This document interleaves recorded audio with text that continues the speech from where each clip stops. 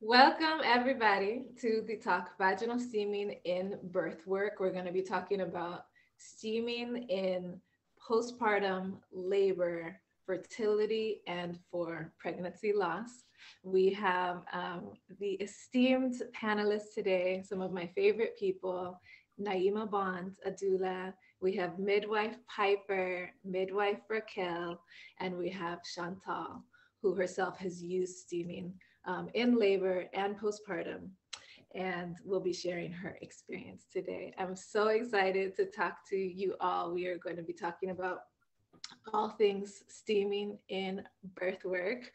Today, our talk is brought to us by a sponsor, the Build Your Nest Postpartum Workbook by Keli. She is a Cute. mom and a mother of two and a homeschooler in Oregon. She created this book in order to help people when they're pregnant plan out their postpartum so that they have the rest, support, and care that they need. It goes through everything. It is such an incredible resource.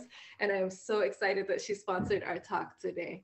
So you can always go to buildyournest.com to find this workbook and find more information. And I'll also be sending that out with the talk afterwards.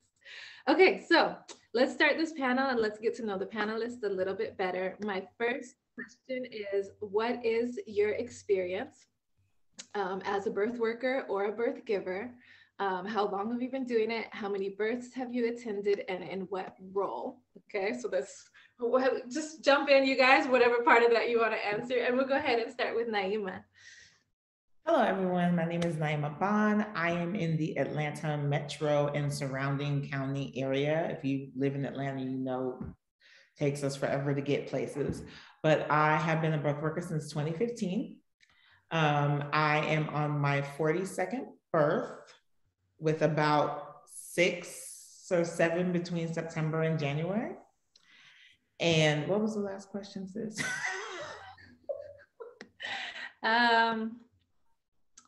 What role? You're doula, a birth doula, supporting births, supporting people birthing. All right, very good. Chantal, would you like to go next? Sure. So I'm definitely a birther. I'm a mother of 3. And I don't consider myself a birth worker, but more so a supporter of women who are either trying to conceive, preparing for their birth, or recovering afterwards, or recovering after pregnancy loss as well. And you said 3 children? Yes. And STEAM practitioner? Yes, of course. I didn't mention that. So I certified with the Peri-Steam Hydrotherapy Institute in 2019. I'm a Peri-Steam hydrotherapist in training. It's an honor to be here with some of my teachers. And yeah, I serve women virtually now through consultations and yeah, courses to help women prepare for, you know, their postpartum or just overall preconception support. Wonderful. Thanks, Chantal. Okay, Raquel, I'm gonna go to you next.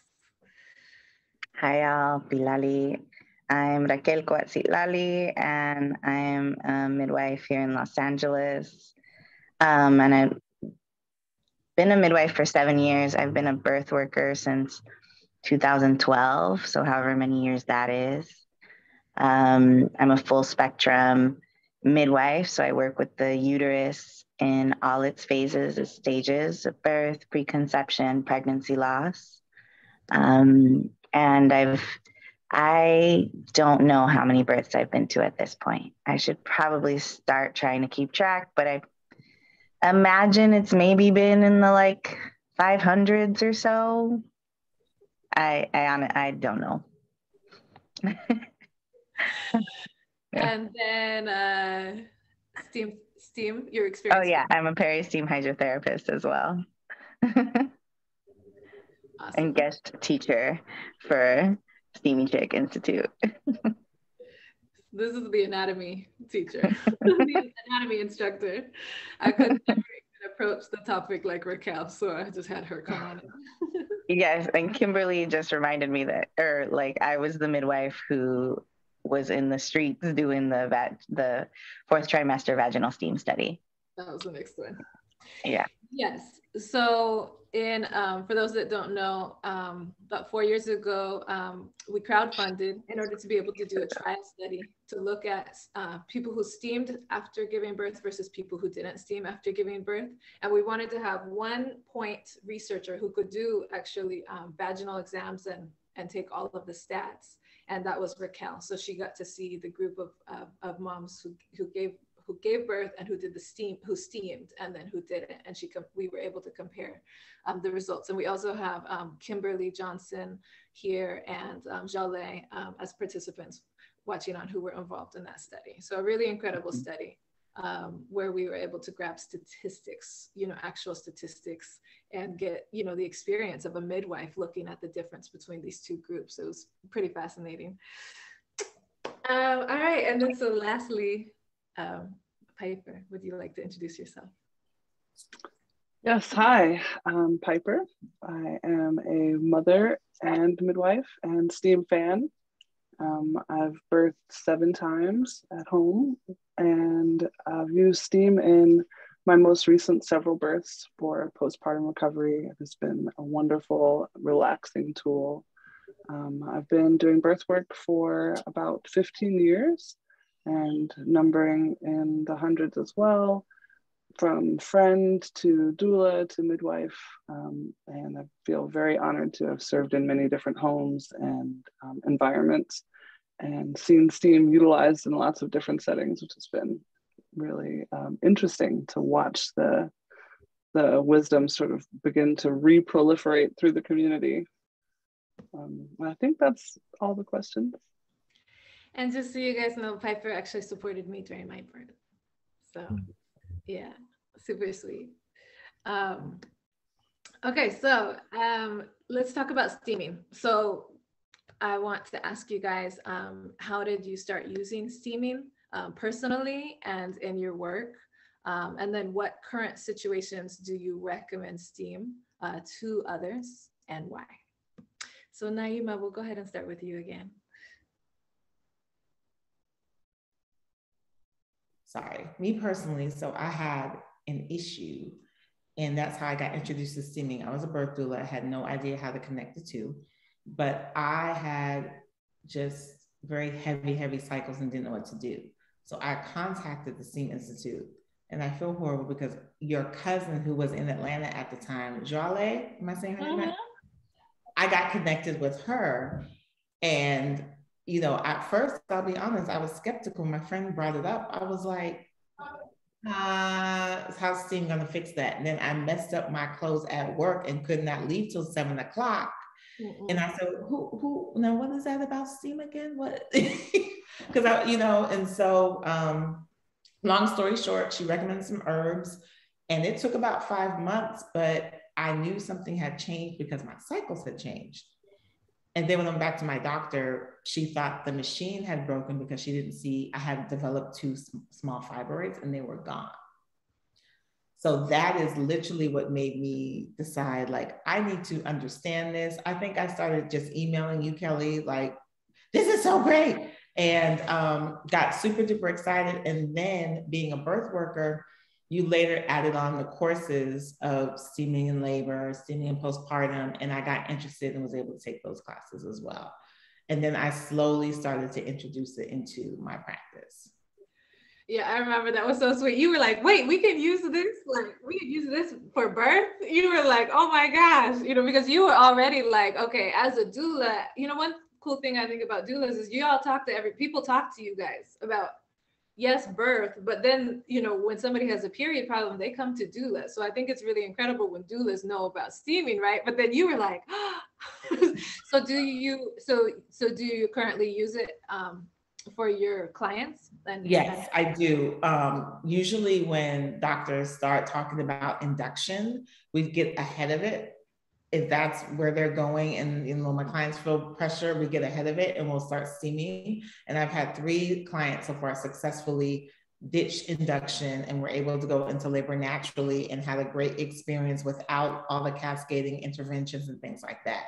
And they felt like they were also doing something, that time when it's not active yet, but you're feeling contractions, things are going on. So it also, because again, of course I suggest rest, but a lot of times no one wants to rest. So it gave them something to do to feel like that was helping and that was moving. And even in, the doula community, I've had to remind people, because they'll say, well, it's contraindicated for pregnancy. And I'm like, absolutely. But at the end of pregnancy, after the 38, 37, 38 weeks, that's what we want to happen. It opens the cervix. So it definitely, me being a holistic doula, it's definitely added some tools to my little kit of things that I do, that clients can do, that I supervise and observe and watch and can kind of walk them through. And it's had good success for me. Wow, that's so cool. Oh, that's amazing. And then are you a postpartum doula as well? I'm starting to. I'm actually going to finally take my official course in the fall, but I do offer postpartum steaming because I took the course. So I do offer the steaming, and I've had clients take the steaming, and a lot of them, they say, they're surprised, especially my clients who've had other children. They're like, this recovery is going so much different. I try to get them like, so what do you think is different? I don't know. What's different now that you didn't do before? They're like, steamy? Just trying to help them make that connection. But I also do complete postpartum planning. So when we do our postpartum plan, I put a steam schedule in it for those clients who want it. I have them write that out, when you're going to do it, kind of to keep it accountable. So they're really recovering. But it's been great. I've been thrilled, absolutely thrilled. And it's definitely added to my practice. Wow, that's so cool. That's so cool. You guys, Naima is the number one steam cheerleader. When she knows that she gets it, she be telling everybody. It is so incredible. I love it every time. All right, so Chantal, let's hear. I would love to hear for you to share your personal steam experience. Yeah, I think it was 2018. I went for a Mayan abdominal massage because I had been working on getting my periods more regular and understanding what I needed to support my hormonal system and my cyclical nature. And I was really curious about the position of my womb. I remember a doctor saying my womb was tilted at some point, but I didn't know what that could mean or how that might be impacting my reproductive health or my period health. And so I remember finding a practitioner, and before you begin the massage, you start with the steam. So that was my first time experiencing steaming. The first time I heard about steaming was when I was living in Turkey the year prior to that. I had befriended a yoga teacher who was selling wildcrafted yoni steam blends, throughout Turkey. And I remember she was like, have you heard of yoni steaming? And I couldn't place where I heard of it, but I knew I heard of it somehow. So she used to sell herbs, but I didn't try steaming until that massage day. And the therapist, she had said to me, I would highly encourage you to continue steaming as a regular practice. So she gave me some guidelines on what to do. So I would just grab all my kitchen herbs and, kind of have the home smelling like a pizzeria because I had oregano and basil. And but when I started to hear more about the benefits of steaming and experiencing that myself in terms of helping to regulate my irregular periods, I got really curious. And when you were on one podcast, Keli, and the interviewer was talking about how steaming supported her in recovering from pelvic floor prolapse. And I was like, wow, steaming can be that beneficial. It's such a gentle way to make such a huge impact on a woman's, reproductive health and sexual health. Then why not? Why wouldn't I want to spread that and offer that to women? And I think that's just that reparative nature of steaming just really helps you to really accept your birthing body, in the case of postpartum, and also to realize that your body is not defective or dysfunctional. It's such a gentle way to bring up support to the womb. And so that's I mean, there's rarely anything that I don't recommend steaming for. When people say, well, I have this going on or that going on, and I've yet to see any pelvic condition that isn't benefited positively by steaming. Yes. Okay. So you learned about steaming first, and then during pregnancy and postpartum, were you able to then implement it for yourself?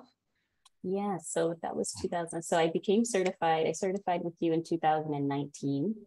And so yeah, actually when I knew how to make holistic blends, not just like kitchen herbal blends, I actually started to see shifts in my period, and I can definitely attribute one of my pregnancies to the effect of steaming, because I'd never had 28-day cycles ever since puberty. And I was like, there's no way I'm ovulating already. I never have 28-day cycles. Like, it's always like every 35 days, every 31 to 35 days. So there was one pregnancy that I feel like, man, that steaming really, really works. And so that was a pregnancy. I believe that was early 2020. Unfortunately, that pregnancy didn't continue, but then steaming was there for me again to recover. And because it's not the first time I've had a loss, and I didn't want medical care. For that particular loss, I didn't want an ultrasound. I didn't want anything invasive happening. So to know that I had steaming gave me a lot of comfort that that's how I was going to tend to my womb. And there was actually a point in my recovery where I remember like a very foul smell in my discharge, which was very unusual for me. And I didn't know what to do about it, but I continued steaming, and there was some leftover birth matter that the steaming was able to expel, even though it had been at least 2 weeks, definitely more than a week after the loss, probably around the 2-week time frame. There was just a piece of tissue, that had been inside. And as soon as the steaming helped to release that, the odor left, and, there was no more. No more to discomfort or what have you. Oh, and then I did go on to have another pregnancy that year, and that was my first time steaming, doing labor prep steaming. So I did steam at the end of my pregnancy, leading up to the birth. I steamed in labor, and like you said, Sister Naima, like that time where you're not sure what you're supposed to do, it was very grounding. I was in that point of I'm not exhausted, I'm not feeling a need to do a lot of things. I'm not feeling a need to rest. But it was very grounding to just sit on the steam and know I was supporting myself and preparing myself in a passive, proactive way for what was coming. So that was really helpful. So I steamed in labor, I believe twice. And the last time I steamed was about 3 hours prior to my birth. And then after giving birth, my placenta did not release right away. My placenta was retained for a number of hours, and I had herbs. I knew I wasn't hemorrhaging. I had all of the tools on hand that I had learned from, your course. So I knew what to do if I was hemorrhaging, but I wasn't hemorrhaging. Just the placenta wasn't releasing, and I was squatting. We had already cut the cord at that point.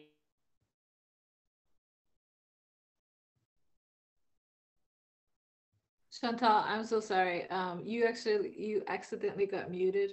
Oh, no problem. Okay, so you said that you weren't hemorrhaging, but I wasn't hemorrhaging.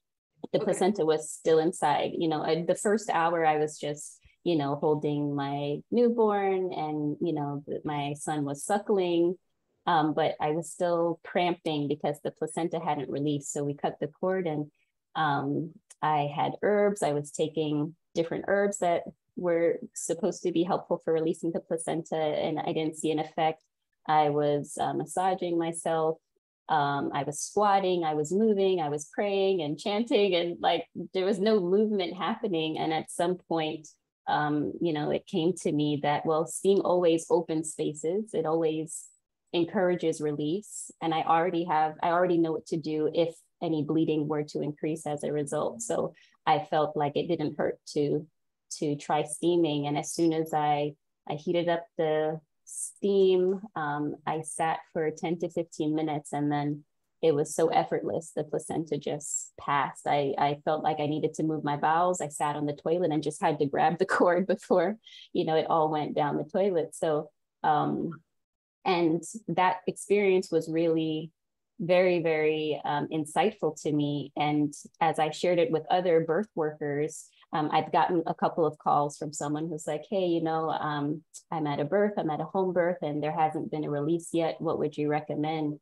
And so I'm really fascinated as to how steaming can be offered as an intervention for a retained placenta before we get into, the cord pulling and the manual extraction and Pitocin as a method of extraction.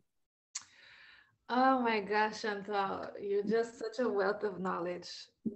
And then you had this experience. And so Chantal came into my inbox. Mind you, she's got like a brand new baby, just gave birth, but she said, Keli, she said, do you instruct about steaming to release the placenta? Because I was just able to do that. And I was just like, no, I don't. I was like, but it's something that steaming absolutely can do. And she's like, I know, I just did it, like, and so we talked about actually the importance of sharing this with birth workers, because again, that we're getting into a dangerous area, right? Like one of the leading cause of maternal mortality is hemorrhaging. Okay. And hemorrhaging can happen because the placenta doesn't release.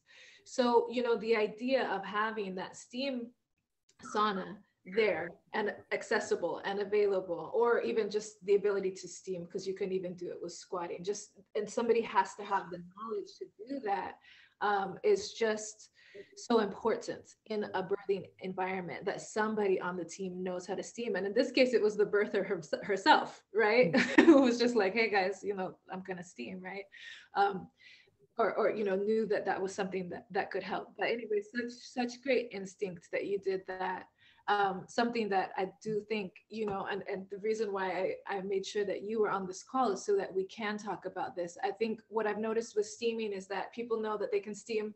Naima, you could steam for, you had success with fibroids, right? So people are talking about steaming for fibroids. People are talking about steaming for, BV right now, bacterial vaginosis, like this kind of like really where people know, okay, steaming really helps. But then people didn't know you could steam in labor. People didn't know that you could steam for labor preparation. People don't, even now I've been educating about those and, trying to talk about them a little bit more publicly, and still people don't necessarily know or haven't maybe thought of the fact that you could steam if the placenta isn't releasing, right? So that's where it is important that we have these conversations, just so that we can think about it, right? Like how this tool can be used in these different settings, and like how you said, it can prevent the need for something that some type of intervention that isn't natural at all. Wow, just so incredible. Okay, so Chantal, you have the experience steaming for fertility, for pregnancy loss, for labor, in active labor. And what I'll say about the postpartum as first aid, and then for postpartum, like you have the experience, the whole birthwork experience. Definitely. And so I would say that that steaming in that window, I didn't have any postpartum cramping. Once the placenta released, there were no cramps. And I remember that from my first birth and my second birth very vividly, the intensity of those uterine contractions. And so getting that first steam in at that early window, so it was 5 hours. My placenta hadn't released for 5 hours. And after that, I didn't feel any cramping at all. And then I continued to steam for the entire 30 days. And to compare that postpartum recovery to the others, I mean, really was night and day. I remember after giving birth to my first daughter in a hospital where they told me I needed an episiotomy and vacuum extraction, it took 6 months for me to actually feel like my body was intact and whole again, Whereas with steaming, with this third pregnancy, I'll say the second pregnancy, I knew about rest to some extent. I didn't know about steaming, but I felt that recovery a little bit earlier, like at the 3-month mark. But with the third pregnancy and the third postpartum period, I remember it being 2 weeks in, and I felt like, wow, like this is my body, like we're good, you know what I mean? We don't feel mutilated, we don't feel like we're falling apart, you know. And it's not that that I needed to, it wasn't about weight or anything else. It was just the feeling of like, my body feels like it's mine again. You know, my vulva feels intact and supported, not stretched or swollen or tender or, you know, out of commission. You know, I felt together and intact. And that was really very pronounced for me. Wow. And I love being able, you know, that comparison. And Piper can also compare steaming postpartum versus, you know, her births where she didn't steam postpartum, and we'll get into that. But she's, you know, I know that Piper, you said you saw a much faster healing with the steaming. I steamed postpartum with my first and second birth. So I don't have the experience of comparing it to not steaming. But I definitely know full prolapse and an infection and everything. Okay. About 10 days. That's my time, you know, because I steamed, you know, starting as soon as possible after giving birth. And so by 10, 11 days postpartum, I've already steamed 10 or 11 times and perhaps even more. And I just feel like me, you know what I mean? Like I started to put on my clothes, you know, I got my cute little baby, and then I just, you know, I hang out at home. I do observe, like, you know, the home, you know, staying home for 30 days at least. But yeah, and that's actually when I started sharing steaming. I didn't initially share steaming with anybody. I did it for about 3 or 4 years at home in secret, like in hiding, and would never, you know, speak about it online or in public or anything. I tried to tell somebody and they were like, "You steam, you're what?" And I was like, "No, never mind. I was just," I was like, "How about the weather? Looks like it's, you know, looks like it's gonna be a hot one." Like I just completely changed the subject, right? And but it wasn't until postpartum that, no, I didn't have the experience of not steaming. But all I know is once you become a mom, your mom friends now, you know, your other friends who have children, y'all start talking and this and that. And I just, what people around me were experiencing, what the other moms were experiencing was so different. You know, it's just like, oh, okay, you're still having incontinence. Oh, okay, like there is some pushing down, like, but that goes away, right? To me, that goes away because you steam and it goes away, you know. And that's originally when I started to tell other people about steaming. It's when I lent out my steam chair. I just started to lend it out to my friends, you know, after they gave, I would take the steam chair and I would do a steam session for them, and I would leave it at their house for them to steam. And it was really weird, you know, and that was like a little bit hard for me, is like how weird it was for people. I remember one of my friends' husbands was like, "This chair needs to go. It cannot be there," you know, and I had to go pick it up, you know, from their house because he said it couldn't be there. And this was in 2013. You know, so anyways, there was, you know, like a lot of strangeness around it, but I just like what I was experiencing postpartum was that my body had returned to its normal state. And it seemed like the people around me, the moms around me, their bodies had not, you know, and not only had their bodies not returned to the normal state, they were functioning with dysfunction as a reality, right? People are saying, "Oh, this is what we do because we love our babies." And that's like the sweetest thing ever. Oh my gosh, women, oh my gosh, mothers, that they would even know that they have to make that sacrifice and, you know, for their babies. But also, no, this is not acceptable that we just, you know, like, you know, have this self-sacrificing thing for these children, and that we don't put the mom back together again, that we don't give her the care that she needs to fully recuperate and feel like herself. And like you saw, Chantal, like with 2 weeks, you can feel like yourself. All your organs can be functioning normally again, you know, when that steaming is there in that, you know, immediately in that postpartum, right? And it's a big difference. A lot of times people might steam, but they might steam later. A lot of midwives don't know about it, or they're starting to hear about it. So they're like, okay, let's steam at maybe after you have no more lochia, after no more discharge and stuff. And that's okay. It's still good to steam then. But like to have, you know, these postpartum steam practitioners trained to be able to steam immediately, be part of that birthing team in case the placenta is retained, in case there's other cases where there's bladder retention, where somebody cannot urinate. Steaming can be used. It immediately helps the urine to release. Like there's all these first aid situations that it can be used if it's available, if the knowledge is there in the, delivery room, right? So, okay. It's not about me. Sorry. I want to hear from you guys more. Sorry.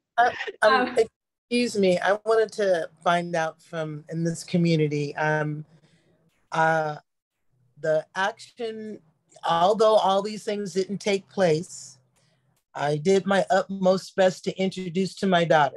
And then I also did my best to introduce to my daughter to bring her center, because she's been doing her best to say, this is going on in my body. Her son is 7 months old. And so I'm not able to force her to listen to this conversation. Okay.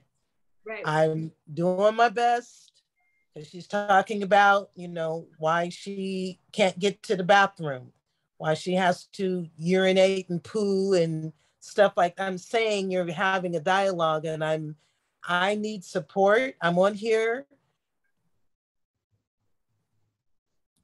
because this conversation is not necessarily for me. My daughter is talking, but she's not talking. And I have to have some truth. I have to be honest here. And you women are speaking a language, and I'm not able to drag my daughter to this conversation. I don't feel a lot of gynecology issues. I feel that this is the dialogue right here. I have a box. I've been utilizing this box. I'm 62, been enjoying it. I was able to push it in, but not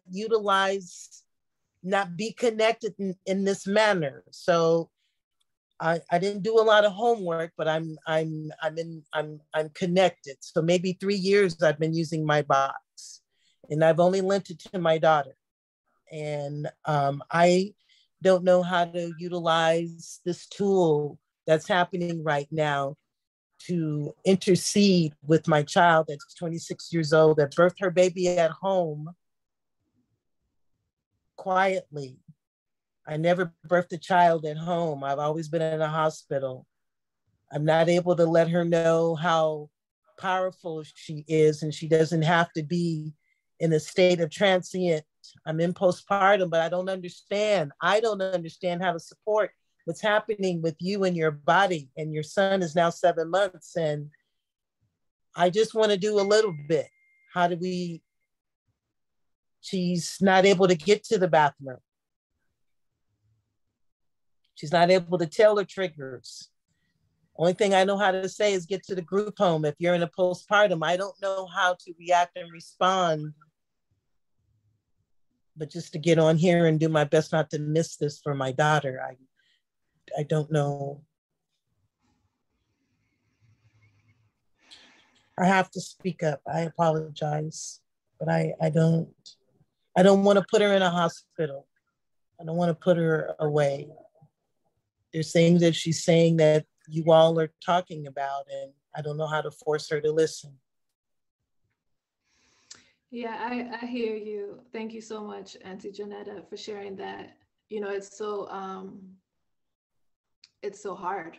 It's so hard to see somebody who doesn't and isn't able to recover all the way, and the people around them, who are supposed to be able to help, aren't doing it. I find that a lot of people, even if they do hear this conversation, or even if they do manage to talk to me or Naima or somebody here, a lot of times they get blocked. They go to their doctor and they say, well, somebody told me I could steam, or my doula, or my midwife, or my friend, and the doctor shuts it down, or a nurse shuts it down. And honestly, that's why we're having this conversation. It's like, we can do our best to have this conversation, and then for people to be able to listen to this conversation, right? To be able to hear Chantal's, direct experience, her before and after, the change between steaming and not steaming. And, the hope is that people can hear those stories. And I think one of the first levels is actually to get all the birth workers all of the birth workers on board, because we also have midwives and doulas who block people from steaming. They're just like, no, you're not supposed to steam, then, or no, steaming, I heard that it can cause an infection, right? And then that somebody might have had access to that and then they don't, right? So I hear you. I mean, I think like that heaviness is kind of like what sits on my heart daily. People are dying, people are suffering. And I know that steaming can help, and that's why I want to show that midwives and doulas can use it and how they use it. People can use it themselves if they know how to use it, right? And then I also want to go a little bit further and show that hospitals can use it too. That's why last week I had a panel with doctors who recommend steaming, right? This doesn't have to be something that we also do separate from the medical system. I think every single birthing and delivery room, whether it's at a hospital, birthing center, or at home, needs to have steaming there and the knowledge to be able to use steaming. And I know there's a lot of birth workers here who are gonna now want to immediately implement it. And I just want you guys to know there is some training involved, right? We do have the risk of what I was actually going to say is please take the coursework and really understand it before you just start steaming people. That's truly essential. Like I went through the classes, I actually went through it twice just to make sure I knew what I was supposed to do, because these are people and you don't want to cause more harm. That's what you don't want to do. You do not want to be a part of the narrative. Okay. All right. So it's a good thing that I stopped. I did it one time with my child. I just wanted her to have some ease. Okay. So maybe it was 2 times. So I was able to guide her. So now, because someone guided me however many years, and I haven't been trained. So this is a good point right here, because when I talk about it, people want to know. But this one, I live with my daughter, and having people you can trust to speak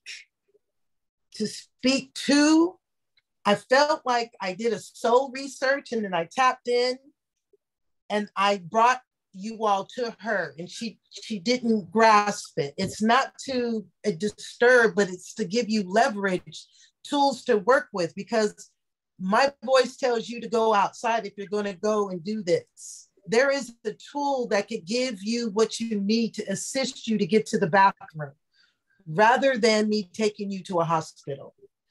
And I believe it's this dialogue right here that's going on. This is what I'm just in a few moments. I've only been on here a few moments, and I'm sensing the antennas, the information is perfect for her. So my hope is that I'm probably having to correct whatever's going on with me, to walk in the walk, take the action with myself, continue. I'm not able to have children anymore, but I am connected to this yoni box, and I definitely would like more and more connectedness, so then I can transfer somehow. Maybe it's me. Maybe it's not me shoving and pushing my daughter. Maybe it's, me listening to y'all and taking guidance from you all. But I'm going to be quiet now and listen to y'all's directive. I just really, I appreciate the Spirit for making me stop doing what I was doing so I can center myself. And this could possibly also help me nurture my grandson, which is nurturing his mama. Okay? Truly. I really thank you for speaking up, because what you're doing is you're bringing in the real situations, right? The real problem here, right? Like the real thing that we are trying to do, right, is to get it to your daughter, right? Even 7 months later, and you do know, and you do have a steam box, and yet still we're missing, that. First of all, there's a couple of things, and that's one of the things that we wanted to talk about a little bit long. I wanted to ask a little bit further, like, what are the barriers to getting this to people? What are those barriers? And you're mentioning them. One is your daughter doesn't know. She doesn't necessarily know why or what, or realize that it's, that she shouldn't be 7 months later and still dealing with what she's dealing with. You know, doctors will say this is normal. I had somebody come to me. She was like, I'm 12 months and I still have my postpartum discharge. When is it supposed to stop? And she was like 22, you know, like a real young mom. And doesn't matter how old she was. Apparently her doctor had told her, well, for some people it lasts that long, but we can put you on birth control or give you an IUD. And I can't understand how any of that is a proper response to the fact that she's a year after giving birth and still bleeding. Like none of that is a proper response to that, right? And so part of the problem is the information people are being given, that again, it is supposed to be okay, or it's normal not to be fully recovered, not to have the body returned to its full function and state, right? Anyhow, I really appreciate you for speaking up, Miss Janetta. And I want to put a call out in the chat because there are so many people here who have taken my courses in postpartum and so forth. If anybody's available to do a consultation with Miss Janetta's daughter. Okay. Okay. So Sophia actually responded in the chat. So I'm learning. Excuse me, I'm learning technology. I just want to tell you, I'm learning technology, okay? So I'm not like my daughter, you know, she's an octopus, and me, I'm just learned how to push this one finger. Can you give us your phone number? Go ahead and just say it. And then Sophia. Okay, yes, please. Let me do that. 408 876 3429. Okay. And I text. I can text. All right. Thank you so much, Sophia. She said sponsor a consultation, and she grabbed your phone number and she's going to reach out and text you. Yes. I'm going to listen. I'm going to be quiet and listen now. Thank you. Right. I love that. So now, you know, it brings up something else, which is like, we may know how to steam, right? But that may not mean that we're a birth worker. Or we may know how to steam and we may be a birth worker, but we may not know how to steam in birth work, right? There's specific steaming, you know, protocols, or I will say steam plans for steaming for labor prep. They change when you're steaming in active labor. They change when you're steaming postpartum, right? And so there are so many people that are trained, you guys. I've trained like a 1,000 people. Okay, to me, that's a lot, you know, but I always encourage people to do virtual consultations. And the reason why is if there's only 1,000 people trained in the world, right? And then there's also traditional and folk and cultural practitioners, and they know what they're doing as well, right? But they're hard to find, you know, like they don't have websites. So you either know them or you don't, okay? So they're also trained with lots of experience. But for every 1,000 people, if I've trained 1,000 people in the world, that's like a, you know, a million people that for every 1,000, for each practitioner that I have, you know what I mean? Like that's a lot of people, right? And so we need to, that's why I do encourage and all of my practitioners to do virtual consultations. Most of them do virtual consultations to be able to get, you know, to people, and they can do video consultations, they can do intake forms online and so forth. And so that's what Sophia is going to be able to do with Miss Janetta and her daughter. So I think that's also, you know, an important thing. I think midwives and doulas, I do feel like tend to be like, well, I know steaming and I'm a birth worker, so I know what to do. And it's like, let's just go ahead and walk through the situations, right? That's like what the course and doing some training can do, is walking through these different situations and how the herbs might change for somebody who, you know, is bleeding a lot postpartum versus somebody who has no bleeding postpartum, right? And also what to expect. I had a midwife who was just like, I'm a midwife, I steam, I do not need, you know, class, I do not need a consultation. I said, you know what? I said, she was telling me the situation with her client. I said, you know what? I said, how about I connect you with a midwife so that you can do a consultation? Why don't you just refer your client to do this consultation and work with this other midwife who's trained in steaming? And she said, no, she just, you know, couldn't understand the need. And, you know, again, a week later, she's in my inbox. Hey, you know, my client steamed and all of these clots came out. What do we do now? You know, like, you got to know what you're going to expect as well. Like with steaming postpartum, there are different situations that can happen with the steaming. You got to know if it's okay or not okay. It is okay for the clots to come out. but it's shocking. And this happens also when people, without guidance of anybody, they're just like, I know how to steam, I'm gonna steam postpartum, and that's fine. If you know how to read what's happening, right? There are a lot of people I get into my inbox and who call our lines that I just, I'm 2 weeks, I stopped bleeding. So, I believe that I was safe to start steaming, and I just steamed and all these clots came out. Help, do I need to go to the hospital? It's like, no, you're okay. But even just knowing what to expect, that's not the only, I'm giving that as one example. But there's different things to be able to expect, and to know what to expect is important in this time period. So, so anyways, so everybody knows we are recording this conversation so that hopefully this will go out. And I'm hoping that it goes throughout all of the birth working circles, that we can get it to, that more people will listen to this conversation. A little bit of background, I actually was applied to DONA to do a continuing education course for the doulas, for postpartum doulas, and they turned it down. They said no. And this was about 3 or 4 years ago. So I haven't, reapproached them, but I remember there was one person on the board in particular who was like, I think that you should, protest. I think that you should, write a letter. And I was like, look, what am I gonna do? I do think that all doulas need to know about it. I do think that all midwives need to know about it. And how do we get it to them, right? We have to actually start with, doulas and midwives who do get it, who are using it, who are having those experiences. And then from here, we need to get to those schools, to the midwife schools, to the, to the doula certifying organizations. We do need to start to get it to that institutional level as well. And then from there, we need to break into the medical institutions. Like, there's no reason why, obstetrical nurses shouldn't be trained and be able to set up a geriatric chair, which is available in the hospital, a pot, and maybe steam with some salt, right? In an emergency situation where you can use this natural, you can use this while waiting for the doctor, or while waiting, even if there was a situation where they were going to do an intervention, right? Like, I just feel like it needs to be in every delivery room and in every postpartum, situation. That's me. That's why I'm Steamy Chick. I'm here to get steaming back to the women of the world. And we got to look at these different situations. Okay, without any further, I'm gonna stop here because I want to hear from our experts today, the birth. So Pepper, I'm gonna go to you next. I feel like you probably got a lot to say at this point.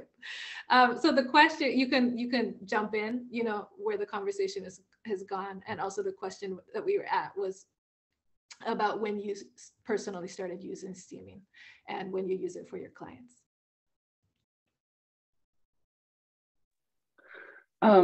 Okay, so my personal steam journey, I grew up in a very steam-friendly culture.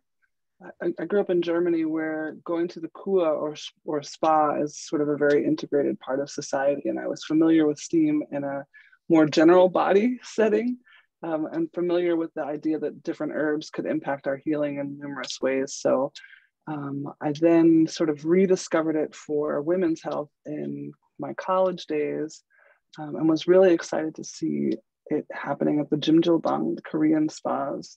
And that's when I discovered other people who were also sort of using it. And it's really interesting what you said, Keli, about it being kind of secretive, because there was very much like oh, you know about this too? Okay, well, cool. It was kind of like a club, a little club of awareness. So I wasn't really using it regularly myself at that point, was just making note of the herbs and kind of a nerd around natural health and holistic measures in general.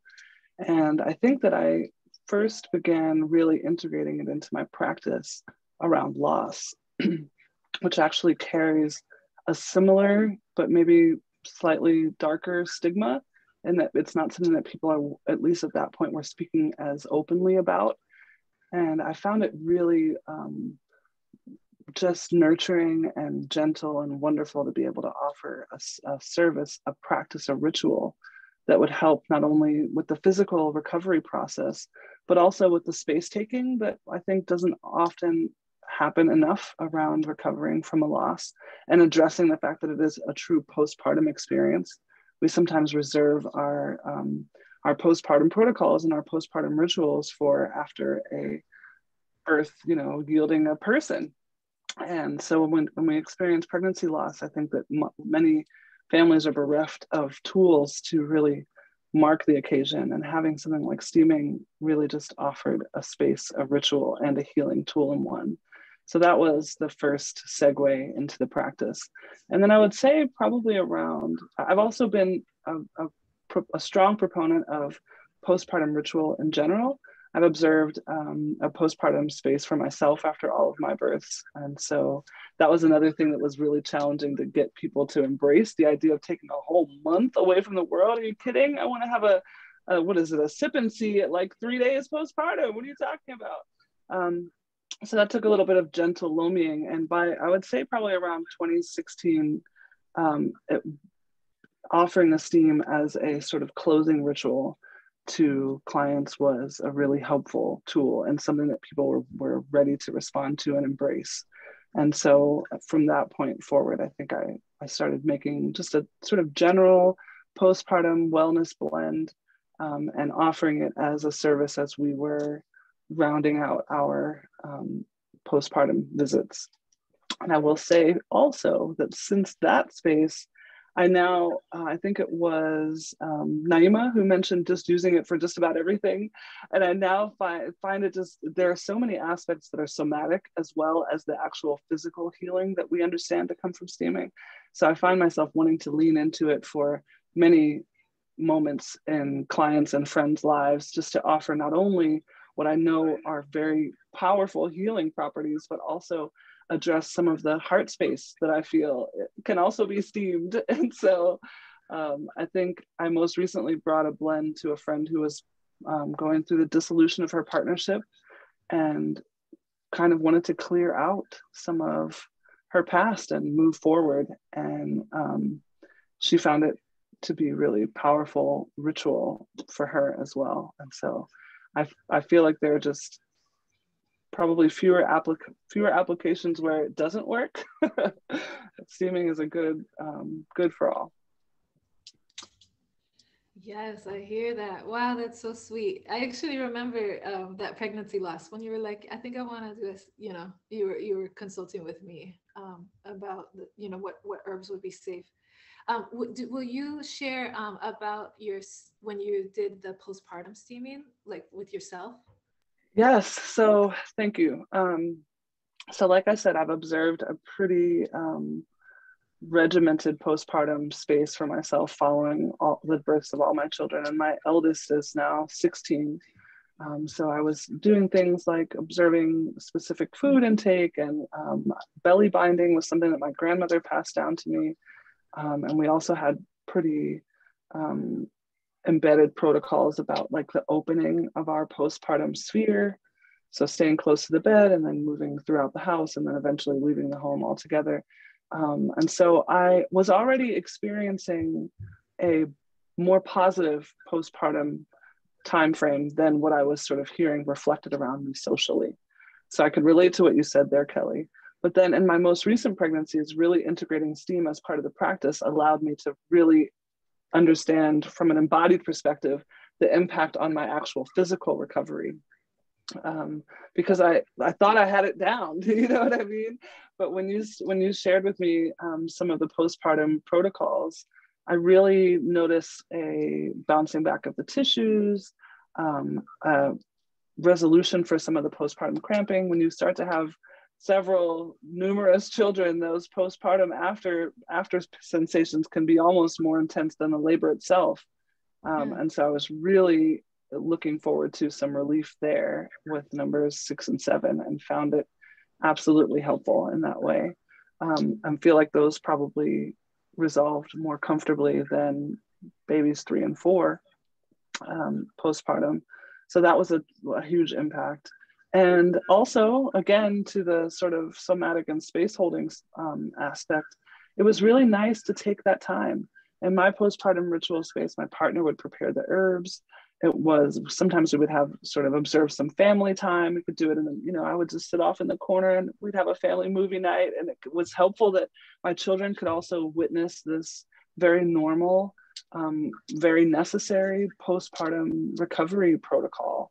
And so I felt like it was also just nice to take the space and have some intention around doing that. And I think that's something that it really excites me about reclaiming steaming for our postpartum women. Just the idea that, yes, there are still ways to serve you. There are still, we're not done yet. This is still a process that's unfolding. Also, with my most recent postpartum space, I observed a longer postpartum recovery protocol because we were doing something that we don't usually do, which was taking a very long journey following the baby's birth. We usually don't really go too far before 3 months postpartum, and this time we had planned a pretty long journey, right around 2 months.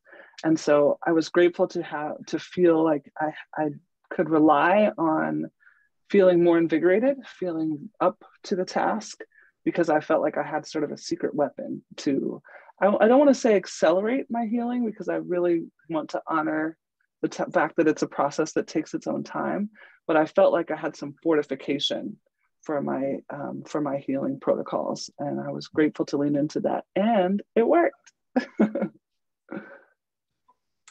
Wow, that's so cool. And yeah, like, I mean, you're a master of healing. Like, you guys go to Piper. I'm gonna send out everybody's, contacts, but go to Piper's like Instagram. You're gonna see Piper in a bikini because she lives on Hawaii and she's always at the beach.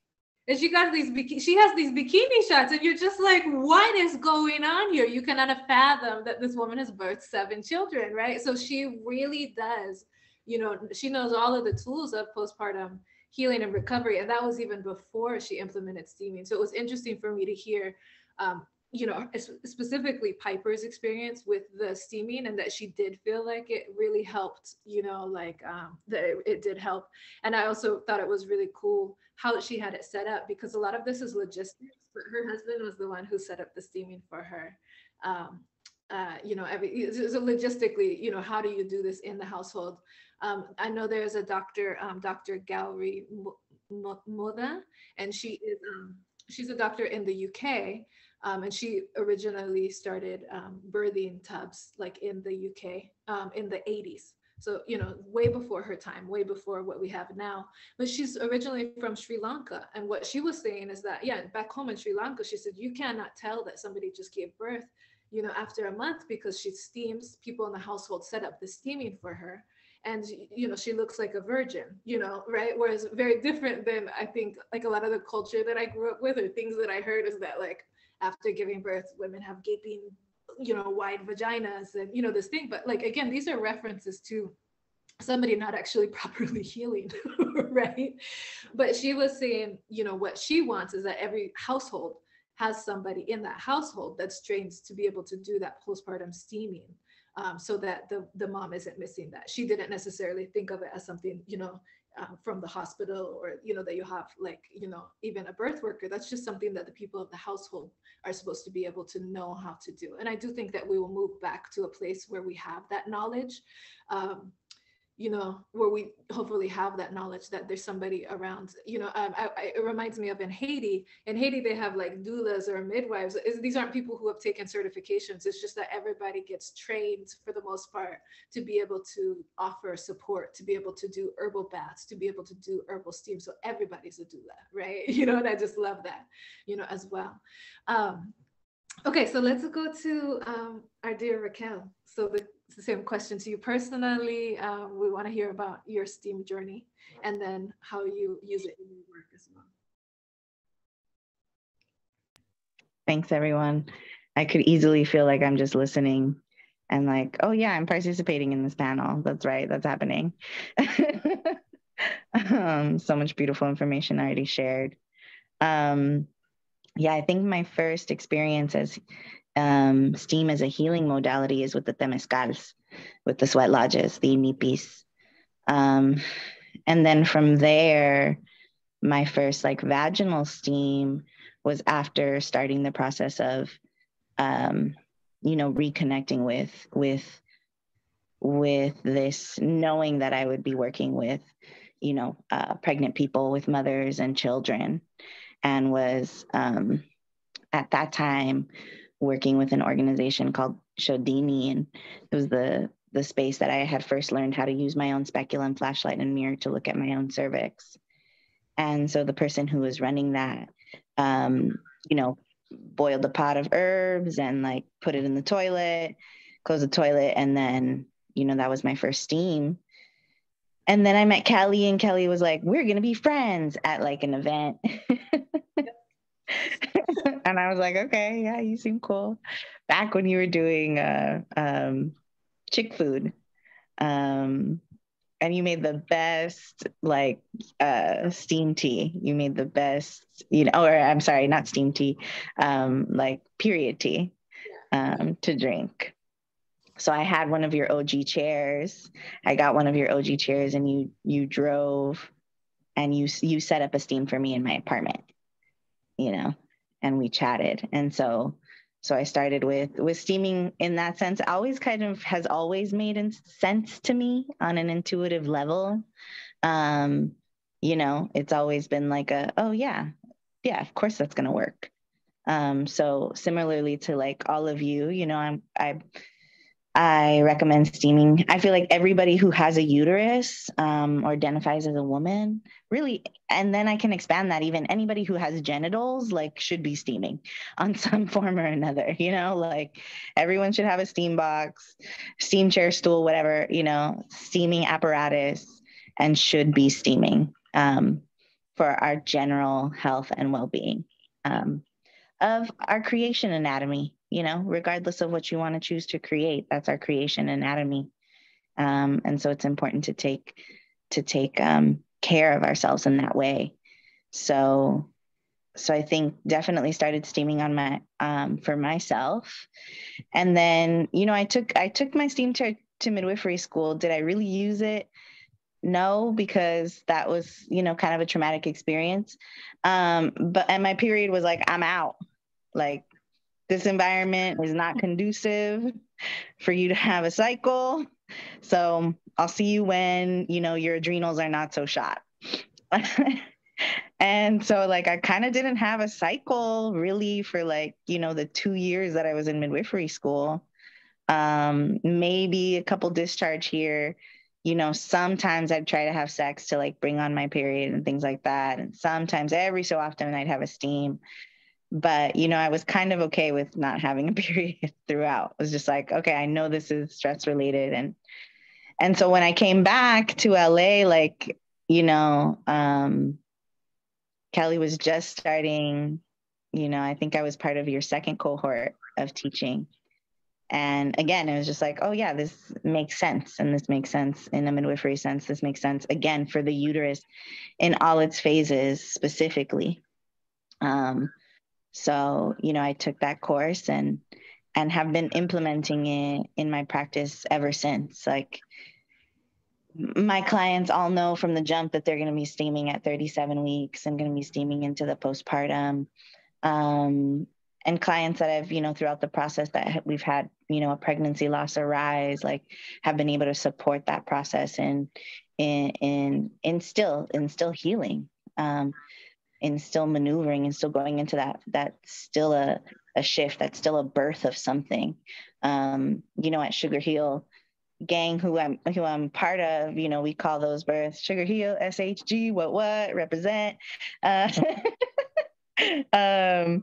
You know, we call those Phoenix births, we call those Phoenix risings, because there's a different energy to them. So the steaming is part of that facilitation of that initiation that takes place.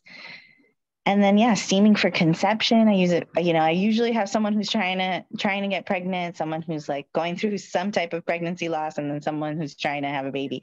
So, or like is about to give birth. So I'm constantly kind of in this, like, the cycles of the uterus and the implementation of using steam in that journey. And yeah, so that's how I implement it in my practice. It's just there. It just feels so fluid to me, like, for me, fluidity. And I think, you know, as birth workers, I'll have to say, especially as midwives, in having maybe the experiences I've seen with midwifery care, I'll say, because you said we have a lot of birth workers here, that, you know, there's this pressure sometimes to like go out and like service everybody. And from the jump, I always knew like, I don't want to be everybody's midwife. I mean, it took me, like, those of you all who know me on this call, like, know that it took me a long time to even call myself a midwife and to practice openly as a midwife for various of my own spiritual journey reasons, because the way midwifery is generically practiced in the US, but in different places throughout the world, is not sustainable and is very much fitting this white patriarchal framework of care to be like, but if we can fit into your framework, then like we're okay, right? And I've always been like, that's just not sustainable. So I think for me, even entering into steaming was always, as a peri-steam hydrotherapist and working with, you know, Keli, to teach and other things, has always kind of been part of like my sustainability goals, you know, like I can't catch babies forever. You know, I don't want to be on call forever. Or sometimes that's just not how my life is flowing to have that. And so steaming and still, but I love the uterus. I'm great at communicating with the uterus. You know, we homegirls. And so steaming and implementing that has been part of like my own, you know, my own abundance in reclaiming like how I'm taking care of myself and how I'm taking care of my community in a sustainable way. And I feel like steaming always brings me back to my own sovereignty and is what I encourage, you know, for my clients and the families that I work with. And that's just like creating a whole new system. So I'm also implementing it for that. And I feel like I've just went on a random tangent because, you know, that happens. Pero you said because that happens. You know, just so you guys know, so I am not a birth worker. I'm not trained as a birth worker, nothing. I have given birth. I'm a birth giver. And I instinctively used steaming for labor preparation with both of my babies. I didn't use it during labor. I didn't have any, you know, instinct to do it. But when somebody, a doula, told me, oh, I use it during labor, I was like, oh, interesting, you know, and that makes sense, right? I had no instinct to do it. And I also used it postpartum. I had heard culturally that in African traditions, it's used for postpartum recovery, specifically in Ghanaian tradition. And so, you know, I used it postpartum, having no idea what was going to happen. I went into it blind, just like, you know, I'm going to do something. And I like steamy and I've used it for my period care. I'm going to use it for my postpartum care, right? But, you know, once I started, you know, basically what happened was people started texting me, hey, I heard you have steam chairs. I hear you have steam herbs. And so I started providing steam services. Really, I started making steam supplies for people, word of mouth around LA. And then somebody wrote a blog, and then all of a sudden hundreds of people were messaging me. And, you know, when people were asking me about postpartum steaming and labor, you know, all these different things, I not having that birth work experience, you know, I went to Raquel because Raquel was the midwife I knew. I met her. She was, you know, as a educator, an anatomy educator. Then she was a doula, and then she was a midwife, and she took her steam chair with her to midwifery school. She always got it. She never questioned it. And very, very quickly, I had both doulas and midwives shame me and tell me that steaming should not be used. It's dangerous, you know. So I went to Raquel, and Raquel was like, what? That's ridiculous. You know, she was like, of course steaming needs to be used. Of course it would be helpful, right? And she said specifically, I cannot be a midwife without steaming. This is how we care for the uterus, right? Like it's important for my care. It's important for uterine care, right? And she just always got it. And so I asked her, I said, okay, will you be the steamy chick midwife? So Raquel's also the steamy chick midwife. She's my supervising midwife. Anytime I do have those questions, I can come to Raquel. And for a lot of the birthing clients or, you know, potential clients that come to me, I would refer them directly to Raquel for several years, that she would then do the consultations with them and provide the guidance for them, right? Because that just makes sense. And so it was so interesting to me, Raquel, you were the first midwife. And I think it was because I knew you before you were a midwife. I wasn't intimidated because some midwives, you know, especially at first, were very intimidating to me. You know, like, who are you, you know, in this space? Who are you, you know, like talking about steaming for birth clients? Like, you shouldn't be talking at all. It's kind of like what I was, you know, getting told, right? And you were the first one that was like, I think every midwife needs to have steaming as part of their, like, as one of their tools. And I cannot be a midwife without it. And I was just like, oh, that's so awesome. Okay, so that's why I was like, I'm gonna stick close to Raquel. Like, I'm just gonna stick close to Raquel. Like, wherever she is, that's where I'm gonna be.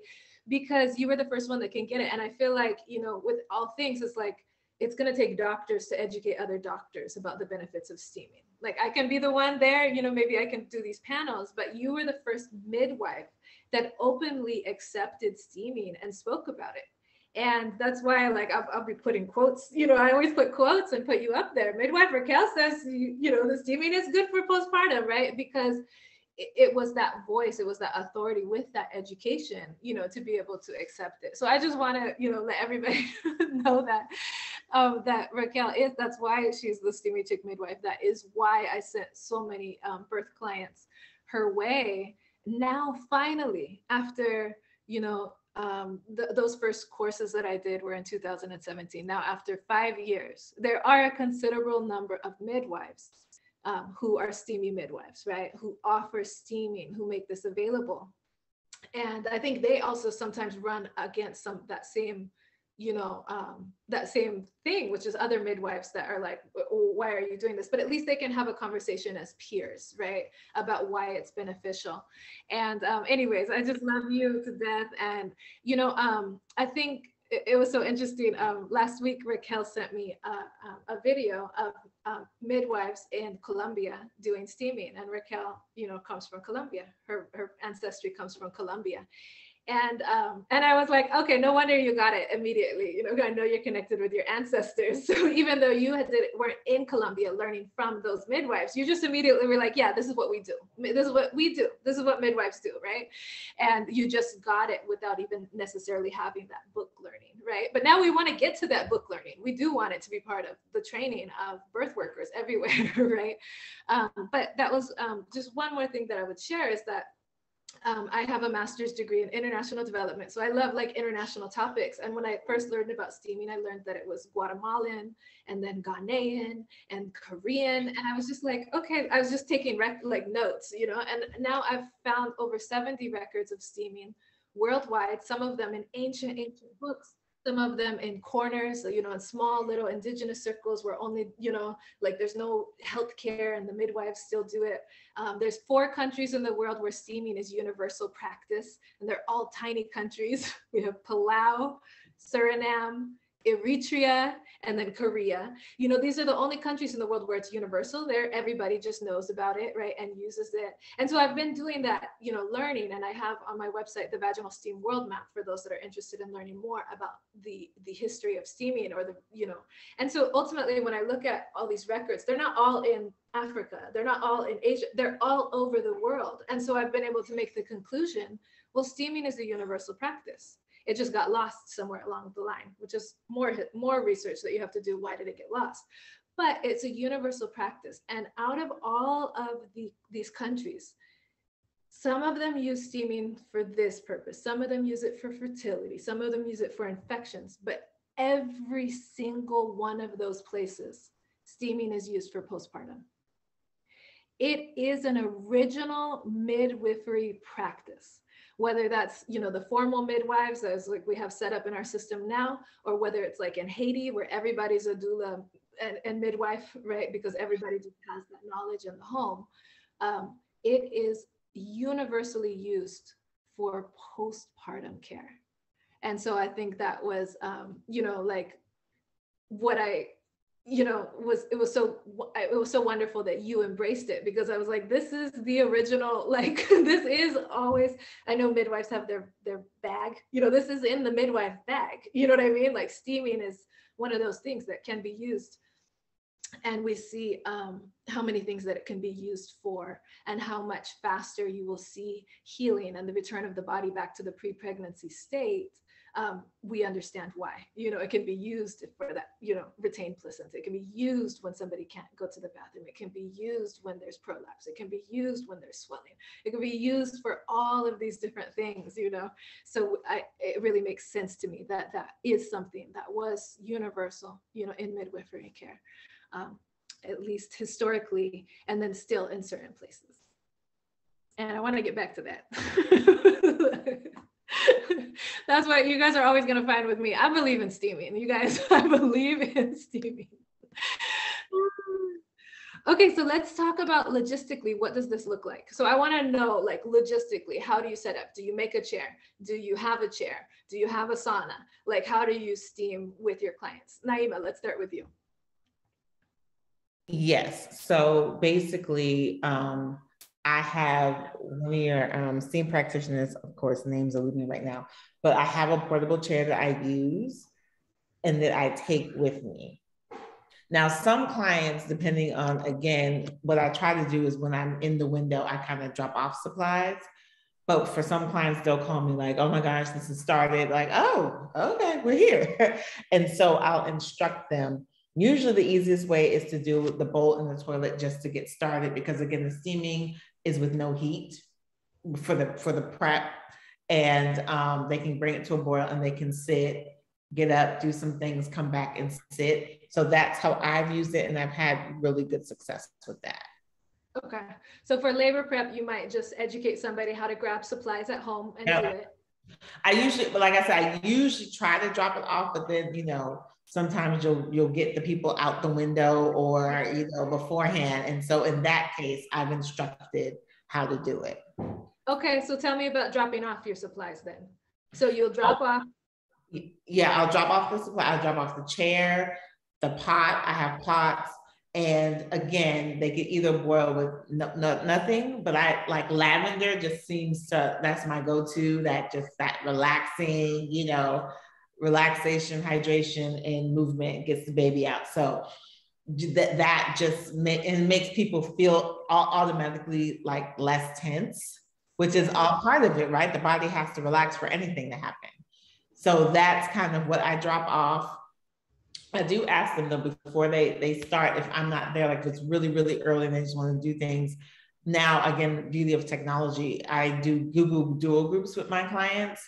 So it's usually me, my co-doula, and the family. And so they can call all of us at once and we're all there just to make sure that, like, is that too hot? Because again, some of the misconceptions about steaming, it's like, well, if I sit, it's going to be too hot. Well, then don't sit if it's too hot. Like, just make sure that people know, like, if it's too hot for your hand, I don't want you to sit on top of it. So sometimes that is also where people like, I've gone, it's been too hot. I went to a spa and it was just way too hot. So again, making sure I walk them through, show me the hand test, okay, show me the water, let me see it, because I want it to be as safe as possible.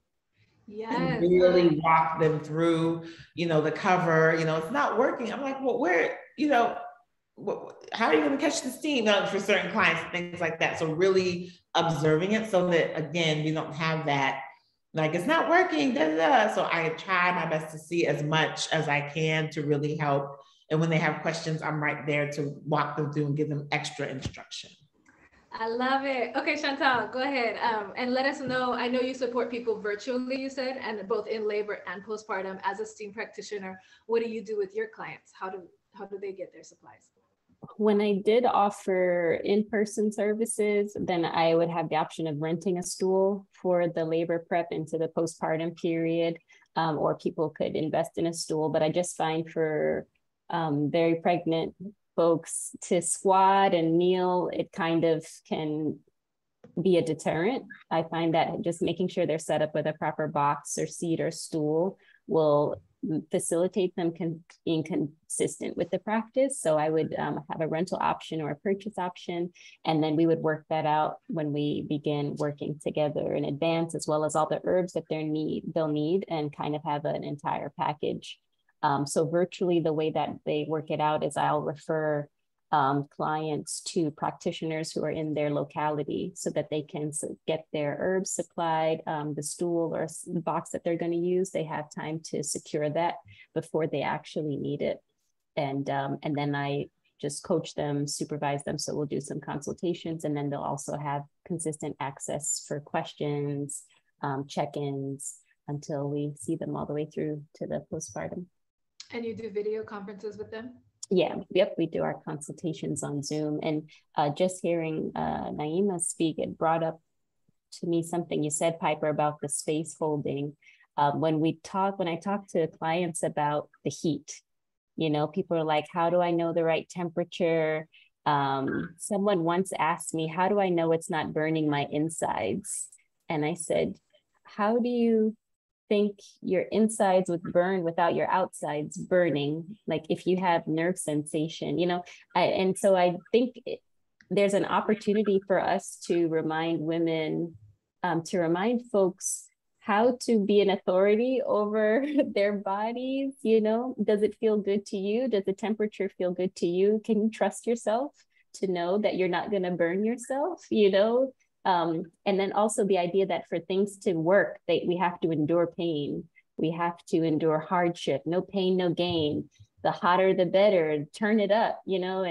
And so that's also been an interesting space holding that tends to come around this. Like, can you trust yourself with hot water? And because you're gonna, you know, there's a baby coming, you know, there are bigger challenges and bigger spaces where you're going to have to learn to cultivate that inner authority. I got muted again. It's okay. You're going to have to cultivate that sense of sovereignty, like you said, Raquel, and like inner authority over, I can make a judgment, an accurate judgment, if I'm doing something that's helpful or harmful to my body in this space, you know? Okay, there we go. There we go. How do you find the STEAM practitioners in this person's area and the STEAM supplies in their area? How do you find that? So I definitely use Steamy Chick Directory. I only refer people to other practitioners who are certified.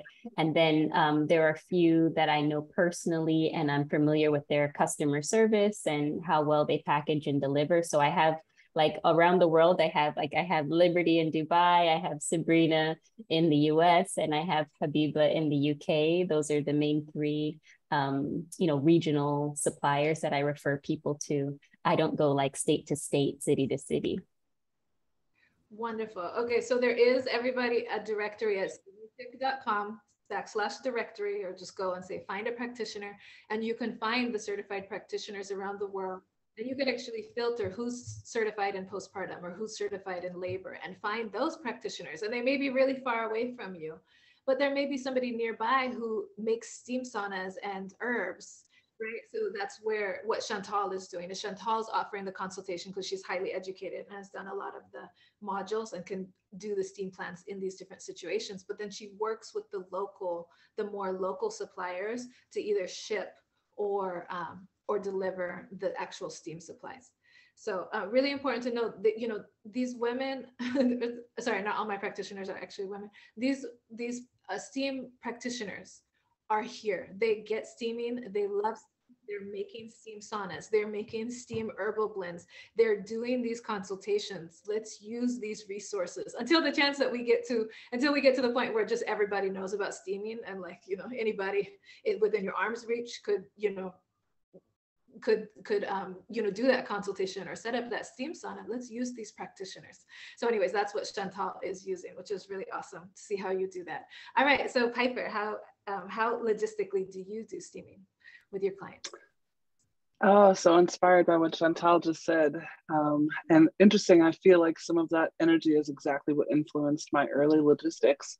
The idea of eliminating this barrier of like misconception around our agencies. I do think that people felt intimidated or overwhelmed by utilizing herbs, which is interesting because really water is sufficient as well, many times. And it was more, the barrier was less around the herbs and more about assuming responsibility for one's health in that way, in a way that we are conditioned not to.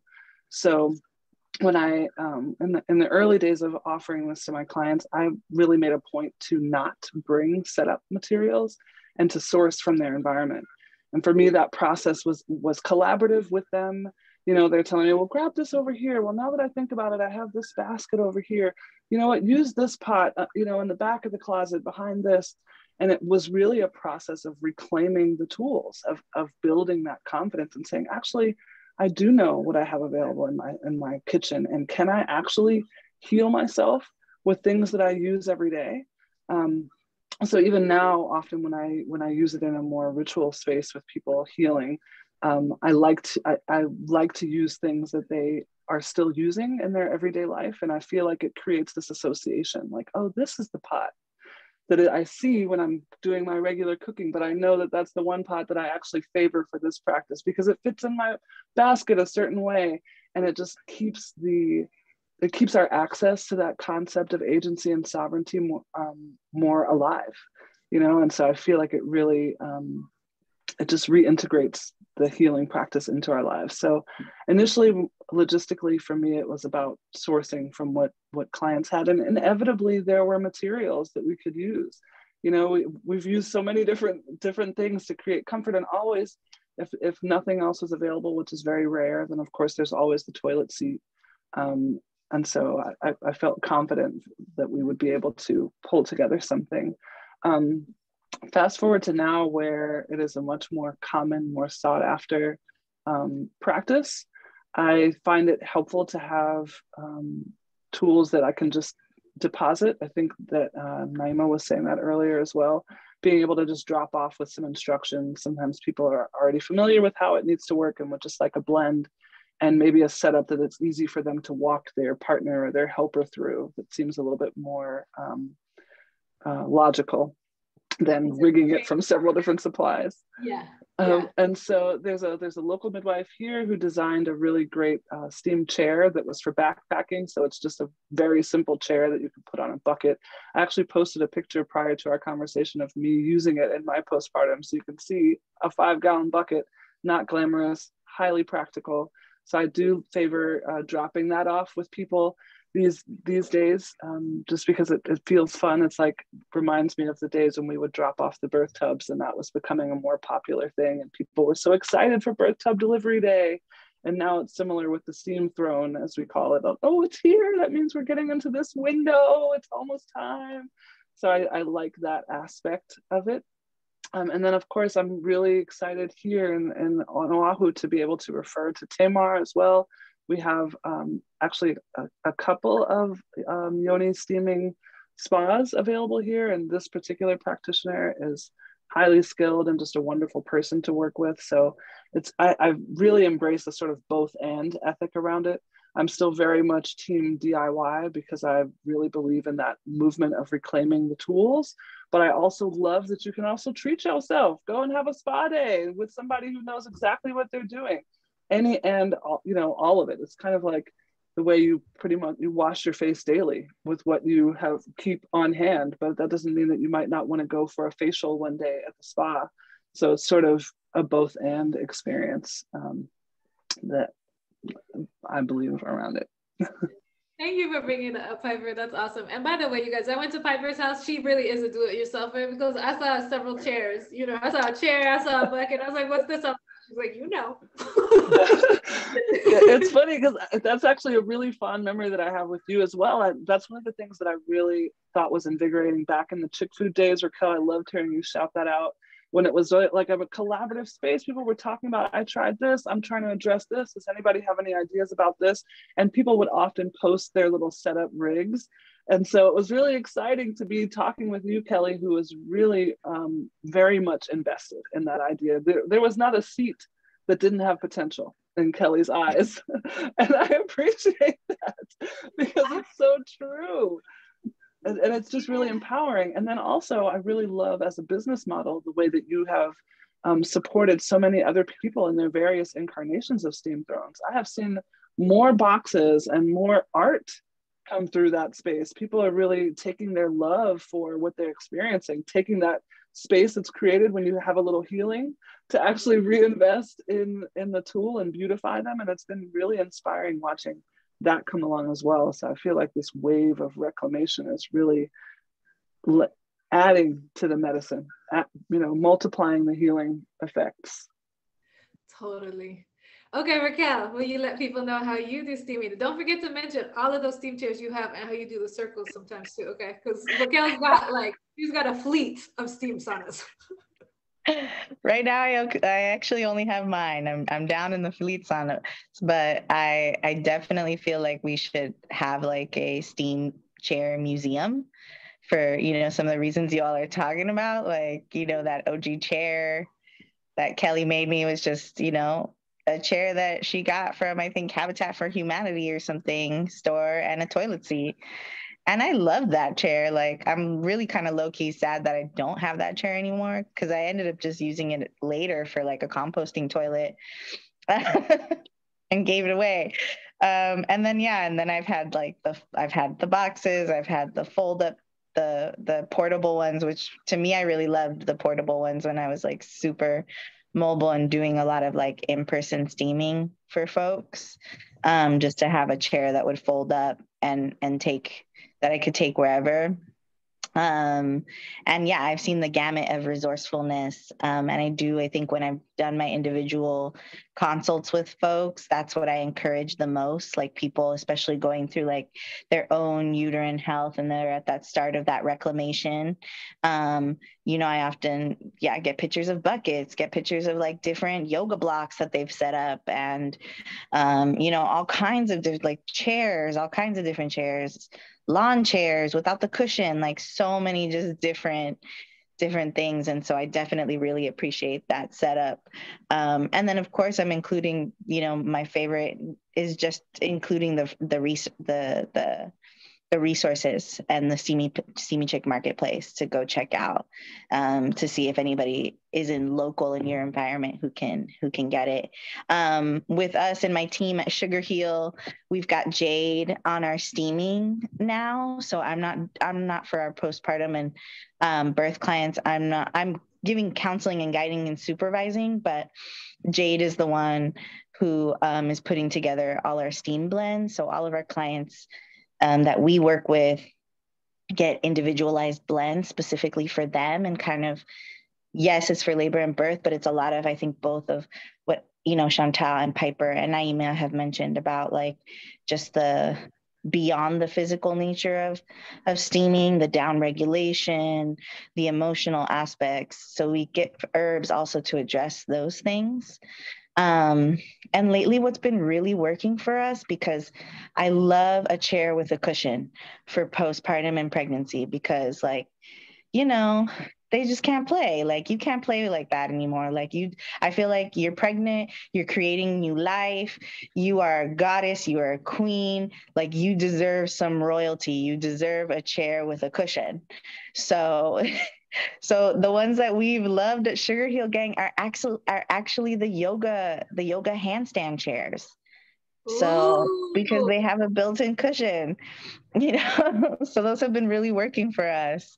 So, at 36 weeks, they get a delivery from Jade with all of those supplies, their steam bundle, and it's very much like Piper said, like, yeah, they're like, excited for that day. They're in their window. When can I start? How can I,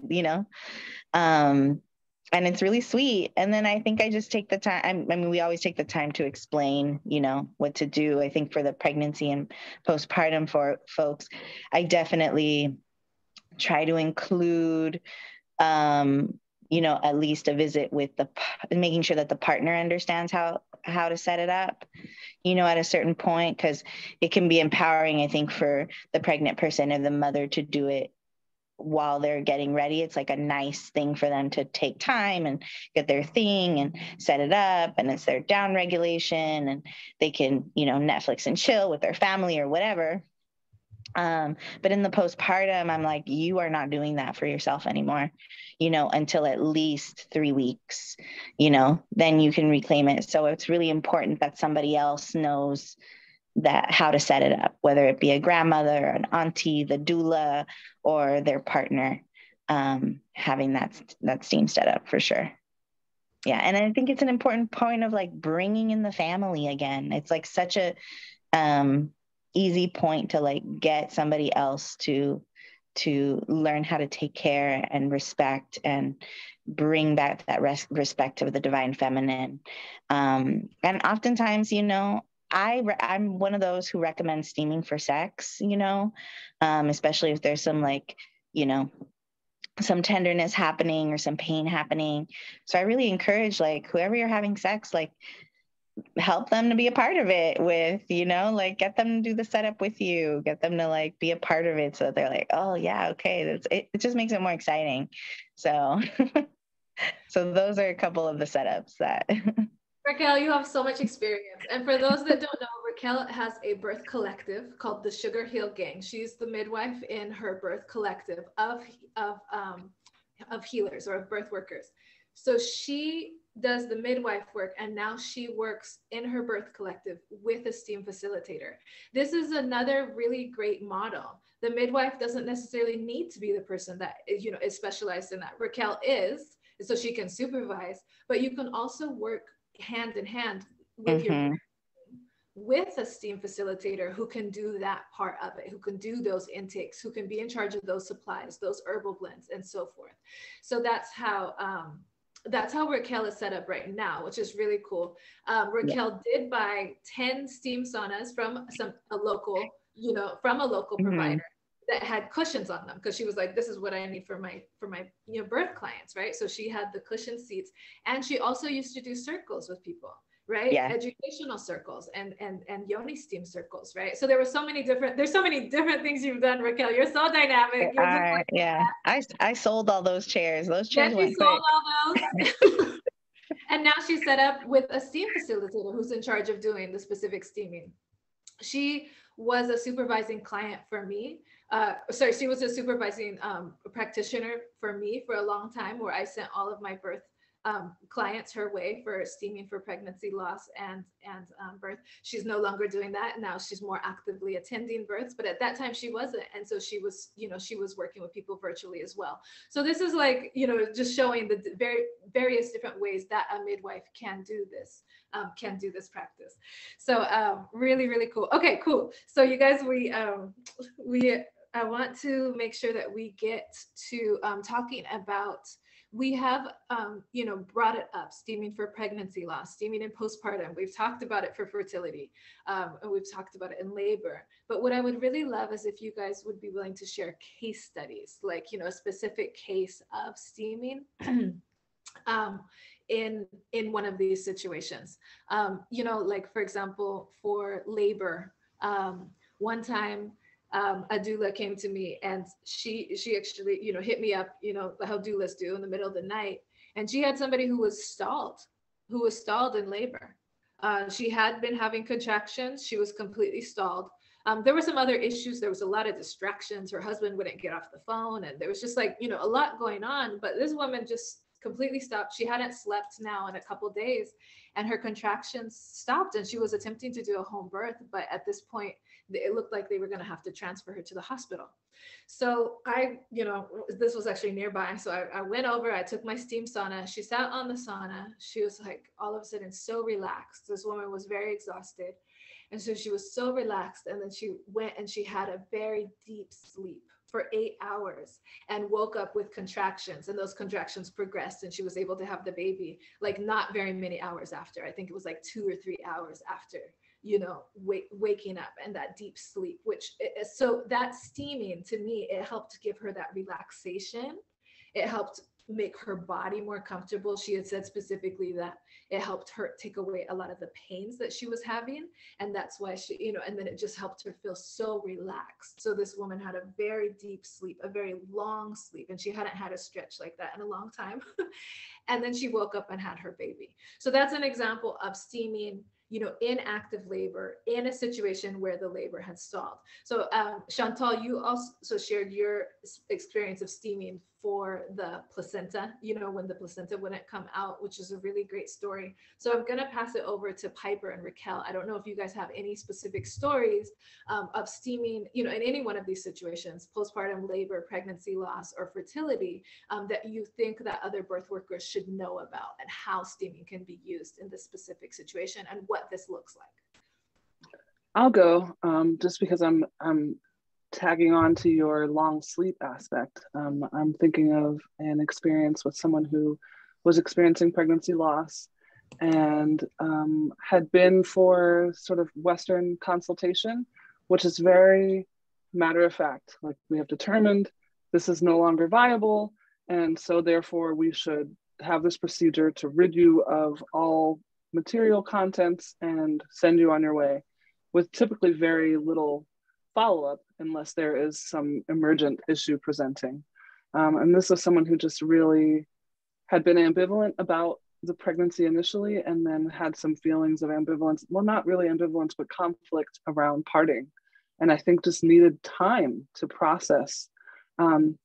So chose to opt out of the medical procedure, a D&C essentially, and just wanted to come home and sit with it, and was advised to come back in a particular window of time if things hadn't resolved naturally.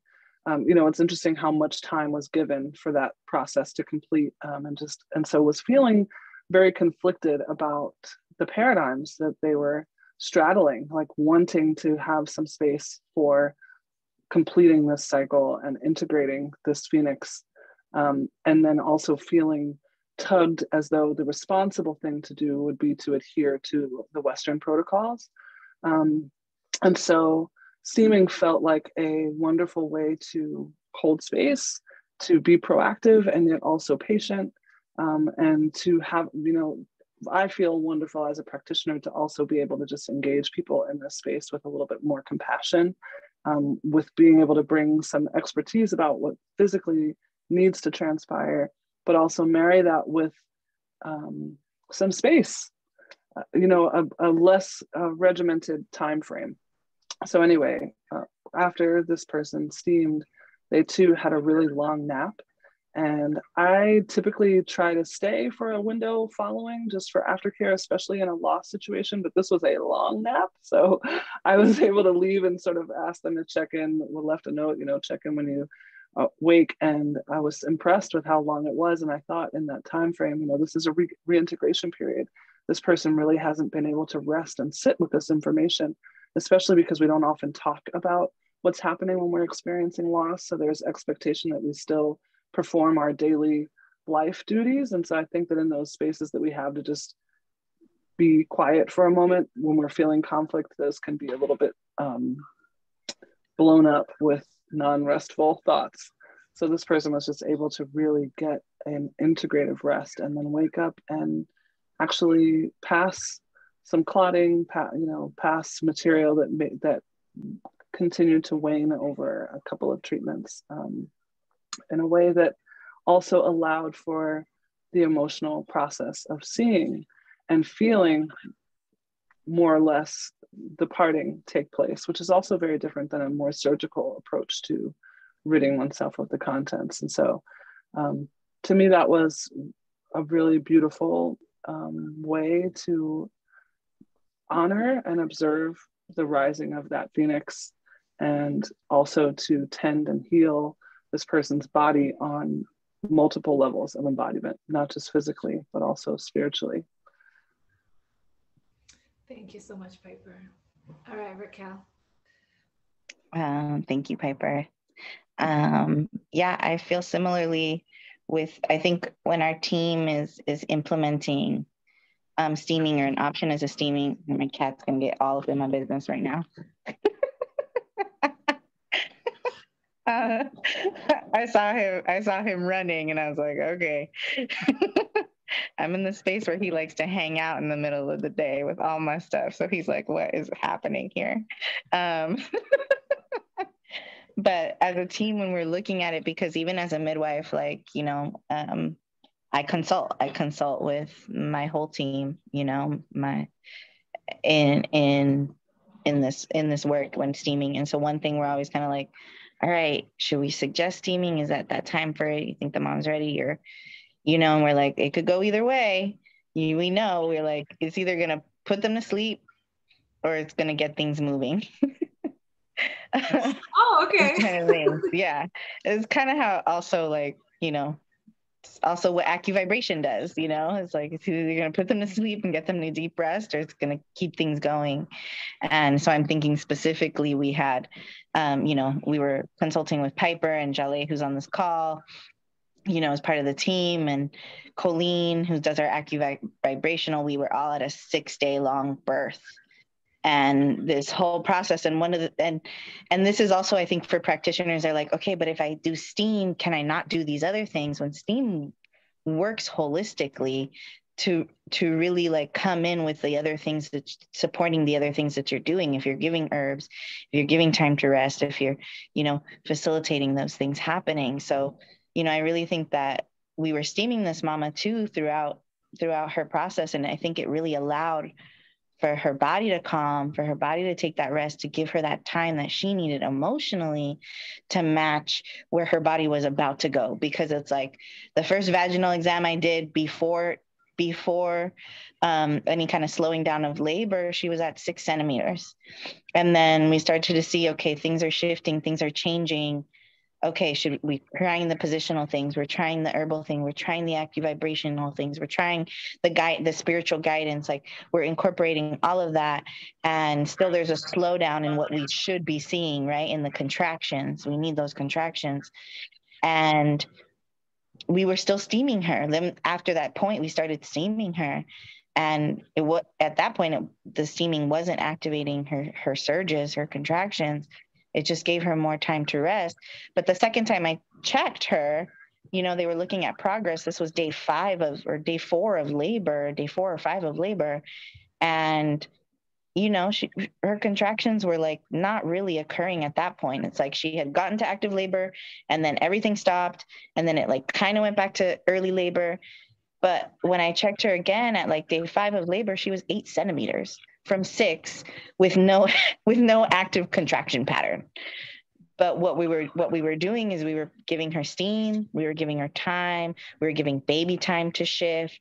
And, you know, we were supporting her with AccuVibration, and of course the nourishment and the food and the sunshine and the, you know, like, so it just like really allowed for all of us to slow down and facilitate that like natural physiological birth on her terms and meet her where she was at.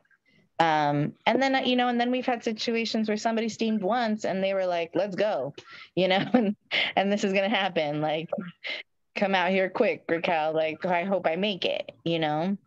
And then I've had scenarios in the postpartum. I think one of the I was remembering, I think when Chantal was speaking about your personal experience, I think one of the first like postpartum clients that I had started steaming, one day calls me and was like, oh, something like just came out of me. And I was like, okay. And I don't think I was working as a midwife yet. I was a doula, I think, at that point, but had already been incorporating steaming, or something happened. And, you know, I get to the house to like observe, because I was coming over there, and she like saved it. Thank gosh, she was like smart and saved it so I could see. And it was her amniotic sac. And I remember I wasn't her midwife, because I was like, oh, this is like something that wasn't accounted for during your birth. And nobody would have known that it was still up there unless there was like some type of infection. Thank you. But she was steaming and she cleared it. And I was like, well, it's not in you now. So like, and you're not bleeding. So that's great. We don't want it in you, you know? And I think sometimes people get freaked out. Like you said earlier, Keli, about like, oh, there's clots coming out. What do we do now? And it's like, well, we don't want those sitting inside you. Oh, there's brown blood coming out. Or there's this piece of tissue coming out. I think I had that for myself. I like was doing an herbal cleanse to like release and clear and just cleanse my organs, because I like to do that periodically. And I was steaming, and I remember like I felt something, and I like squatted in the shower, and I had this whole big tissue come out. And people freak out about those things coming out, and I'm just like, no, we want those things to come out. We don't want them in your body. Like, that's when you should do a happy dance that those things are coming out. Yeah, so I have those stories. I think also, you know, conception, of course, I've definitely, actually, I have one of the people who's in dates is a queer couple that I've been able to support.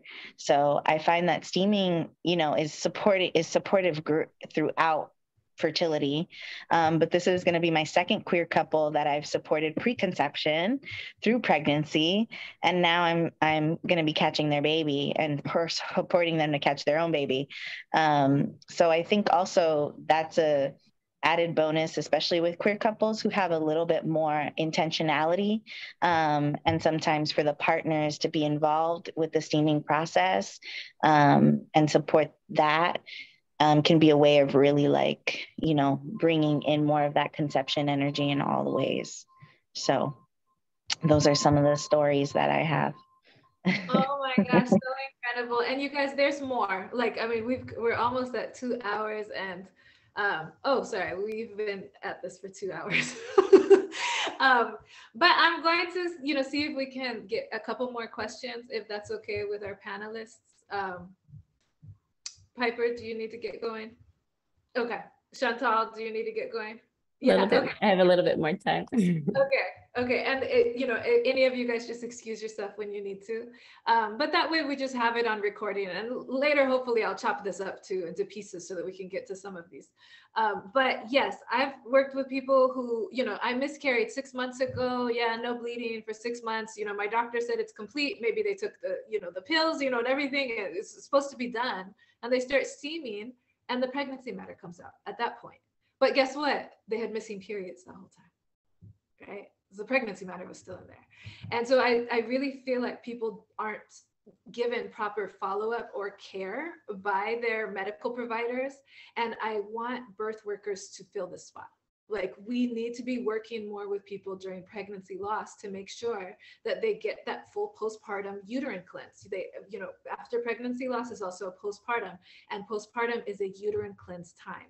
And so you have to get that steaming and get everything out, because it is so often still in there. I can't believe how much. I want to look at some statistics out of the clients that I've worked with, how many of them have pregnancy matter that comes out when they start that post miscarriage steaming. And people hit me up all the time, what are the right herbs to use? And I'm always like, for post miscarriage, post pregnancy loss, you need to do a consultation with somebody, because there are so many possible situations, and often it includes now needing to stop. If the pregnancy matter starts coming out, then it's you can steam, and then that process starts, and you need to stop steaming for a while. Then you can start again, and sometimes then you still see more loss come out again afterwards. So it's just really incredible. And I just really want, midwives and doulas to fill up this space a little bit more, because I don't feel like people are getting proper medical care or attention during that postpartum,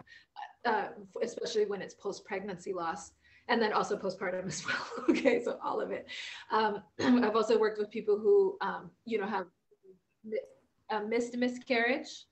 The pregnancy is no longer vital, and they're able to use steaming in order to initiate a natural labor and delivery, rather than having to do a DNC procedure or a DNE procedure, which is dilation, the procedure that they'll have to do to go in.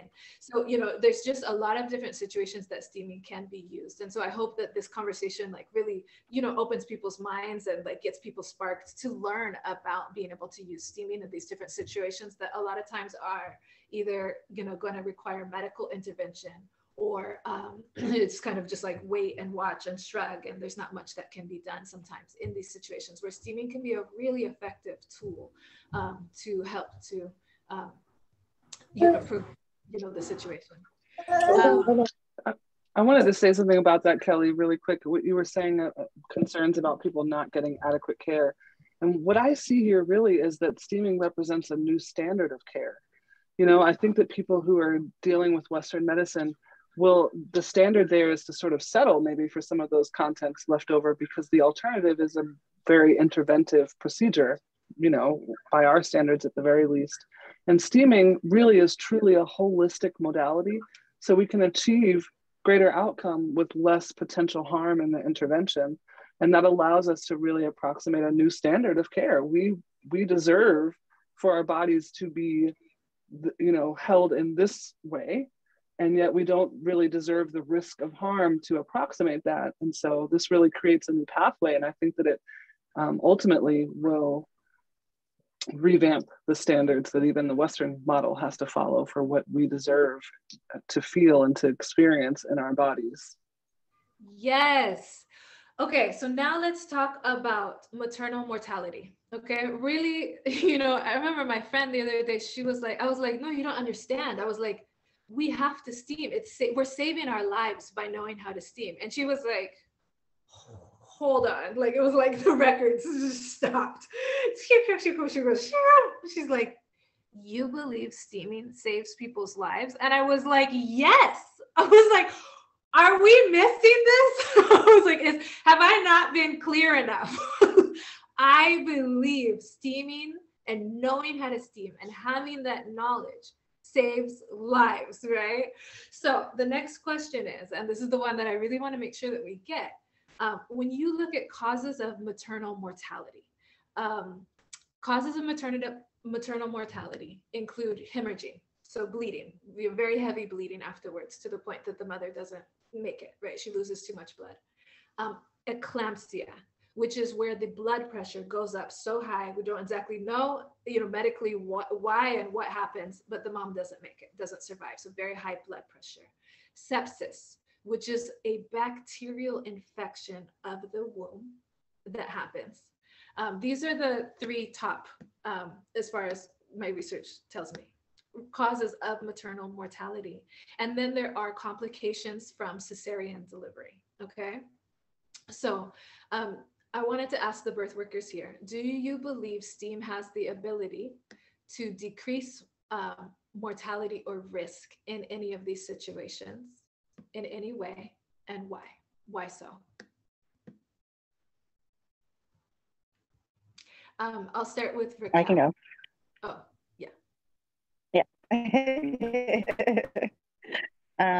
Definitely. I think even if you're not trained in how specifically steaming can work, I think the fact that, or with these specific things, right? Like if you're a doula, you might not necessarily be able to gauge or check somebody's blood pressure. But if you're a STEAM practitioner coming into someone's home and setting them up or having a conversation with them, and initially that person is speaking to you and is like, you know what, I've been having this persistent headache, or I've been seeing like these spots, or like in talking to you about things, you have the capacity to already say, you know what, like you should really go get that checked out, or you should really contact your care provider. One. And I think that's so important because, or even as like a family member, like really encouraging our family members to be checking in on our postpartum birthers, or the people who have birthed, right? Our mamas, because the fact is that in the Western system, once you have your baby, that's it. Your next visit isn't 6 weeks, which is absurd. It's just like, it's so absurd. I can't even like fathom how that's like normal care, So that just somebody having a point of contact in your postpartum to check in, to be like, oh, you know what? Like I am actually like bleeding a lot, and be like, oh, like you should, check that out. Like, even if you're not the main person's care provider. And then as somebody who is a care provider, I can see how, like, if I get somebody steaming, I'm observing that. And I'm, again, like we said, this instance in which, this person had amniotic sac, like still in her womb, like the steaming allowed for that to release so that you don't have, anything for infection to be started upon, right? There's no like bacteria that's going to be feeding on that amniotic sac and create a septic situation in there, or uterine infection. So absolutely. And then I think like with high blood pressure, part of that is the fact that I find like how what if that, my question is, then another question is like, what if that is related to this idea of like bouncing back as quickly as you can, or people who aren't setting up their postpartum environment as quickly as they can? And I think I remember having this talk when we were doing the 4th trimester STEAM study with you, Keli, and with Kimberly. And Kimberly, I think, was like, well, how much of depression and how much of these things are not so much because, you know, the mom isn't, you know, like actually depressed, but they're just like physically feeling bad. And then that's leading to everything else because they don't have the postpartum support. And so when you have that set in self-care for the parent who just went through this incredible initiation, it helps them to downregulate their system. When we can downregulate our system, when we can feel like we have control over our health and over our journey in becoming a parent using these practices, that's going to control the rest of my systems. That's going to lower my blood pressure. That's going to help me integrate this birthing experience. Not to mention steaming can support with like any sort of traumatic birth. If you didn't have a home birth or you didn't have the type of birth that you wanted, that helps with that integrative process postpartum, which is also impacting these things. Like, yes, we can talk about the individual sepsis or blood pressure and thing as an individual one concept, but you know me, Keli, I like physically can't talk about it that way. Like, it's a multi-dimensional, systematic approach. Like, you know, especially when we're talking about Black and brown mothers, Black and Indigenous mothers here in the US, you know, that's a whole other panel discussion. But so yeah, I think steaming has key points in which it can absolutely support, you know, decreasing the instances of, you know, mortality for our birthing people and increasing a more pleasurable postpartum experience. Yeah, thank you so much. And so, you know, again, clearing out that, so steaming helps to get, in the postpartum, people need to have a uterine cleanse. And so steaming and out that matter, you know, and bringing that matter out reduces the risk of infection. Totally. In bringing that out, it reduces the risk of hemorrhaging. Hemorrhaging happens most commonly because there's retained matter inside of the womb. And so yes, usually it's, you know, going to happen within a few hours, but there are times when people hemorrhage just randomly, like 6 weeks later. Well, that isn't random. There's retained right? So that case of, you know, somebody 6 months post-pregnancy loss who, you know, cleared out their pregnancy matter, literally at any point their, you know, body could have just been like, we need to get this out, and flushed it out, right? And that could be a hemorrhage, right? That's, we see it random, but it's not random. The uterus needs to be, you know, clear out all of that postpartum pregnancy matter. And so in doing that, steaming helps to reduce the risk of infection and the risk of, you know, especially even the postpartum, you know, which can happen. And I just wanted to mention also sutures. Like, there was a comment I read earlier on the chat from I think a young midwife or a new midwife or just a midwife who was like a little resistant of using steaming for sutures or tears because of that reason, or because of hemorrhaging, or, you know, resistance in general. And so I find that it's super helpful. Like, I'm so grateful. I feel like steaming, that I have that as a tool, often helps me to really be like, oh, okay, actually, I don't really need to suture that, because I know that they're going to be steaming. And that's going to help the skin. That's going to help keep the area clean. It's something that they're doing to take care of themselves consistently, you know, and that's going to help the tissue to repair itself because of the inherent nature of that space needing warmth, needing to be cleansed, needing to be cleared. It actually, I feel like, generates tissue repair. And if you do have sutures, if you do need sutures, it makes the process of healing from those sutures more easeful. Exactly. I saw that mark, Piper, you know, especially once you get into the healing phase and they're like, oh, okay, like it's itchy now, or like it's kind of like, I feel like this pulling because the skin is regrowing.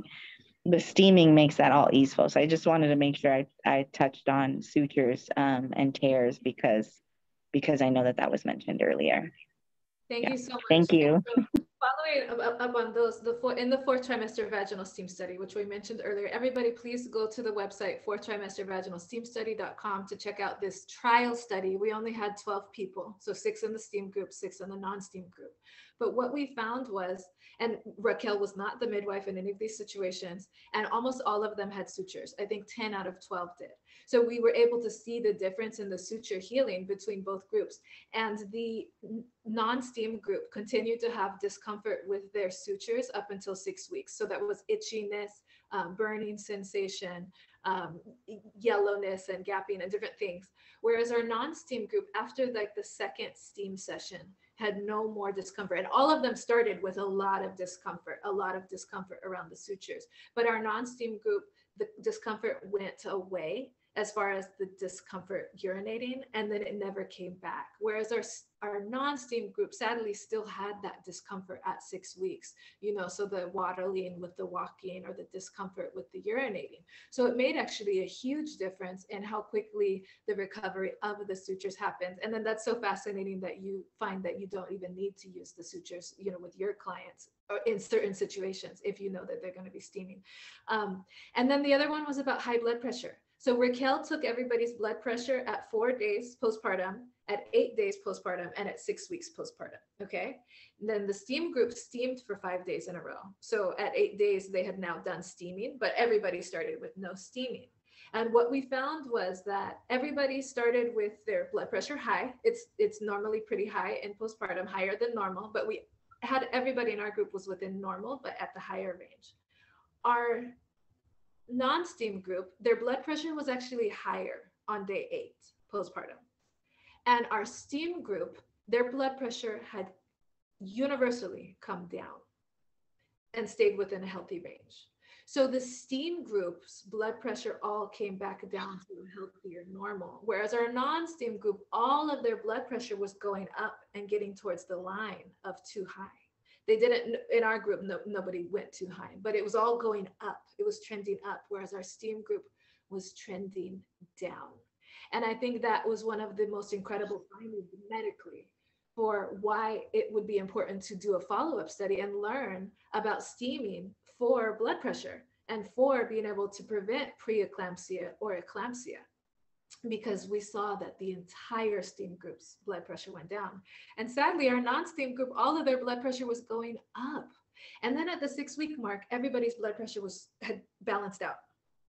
But think about that, you know, that first 10 days postpartum, we saw everybody's blood pressure going up. And part of that might even be, you know, there's different reasons why, right? But, and the study didn't and wasn't able to go into that. But anyways, I just want to share both of those because they do relate to, you know, possible things that could save people's lives, right? And that even though steaming hasn't been studied, there's not a lot of studies about it. And this was just a trial study. Trust me, if you pass it on to the doctors and stuff, they're going to say, this wasn't a big enough sample group. But this was a crowdfunded study by those of us who believe that steaming could save lives and that there should be further studies about this. And so if anything, it was to set up the study so that people can, that the medical, you know, so that it can be replicated, or that even just it's enough for maybe those of us who might be able to implement steaming, refer steaming, or be able to, you know, like, you know, bring it into our birth, you know, into birth work, right? Okay, so I'm going to go over to you, Piper, with the same question. Do you believe steaming has the ability to decrease mortality in any of the cases that for the leading causes of maternal mortality, and why? Absolutely, yes. I will say that I think that many of our really abysmal statistics come out of an institutional paradigm.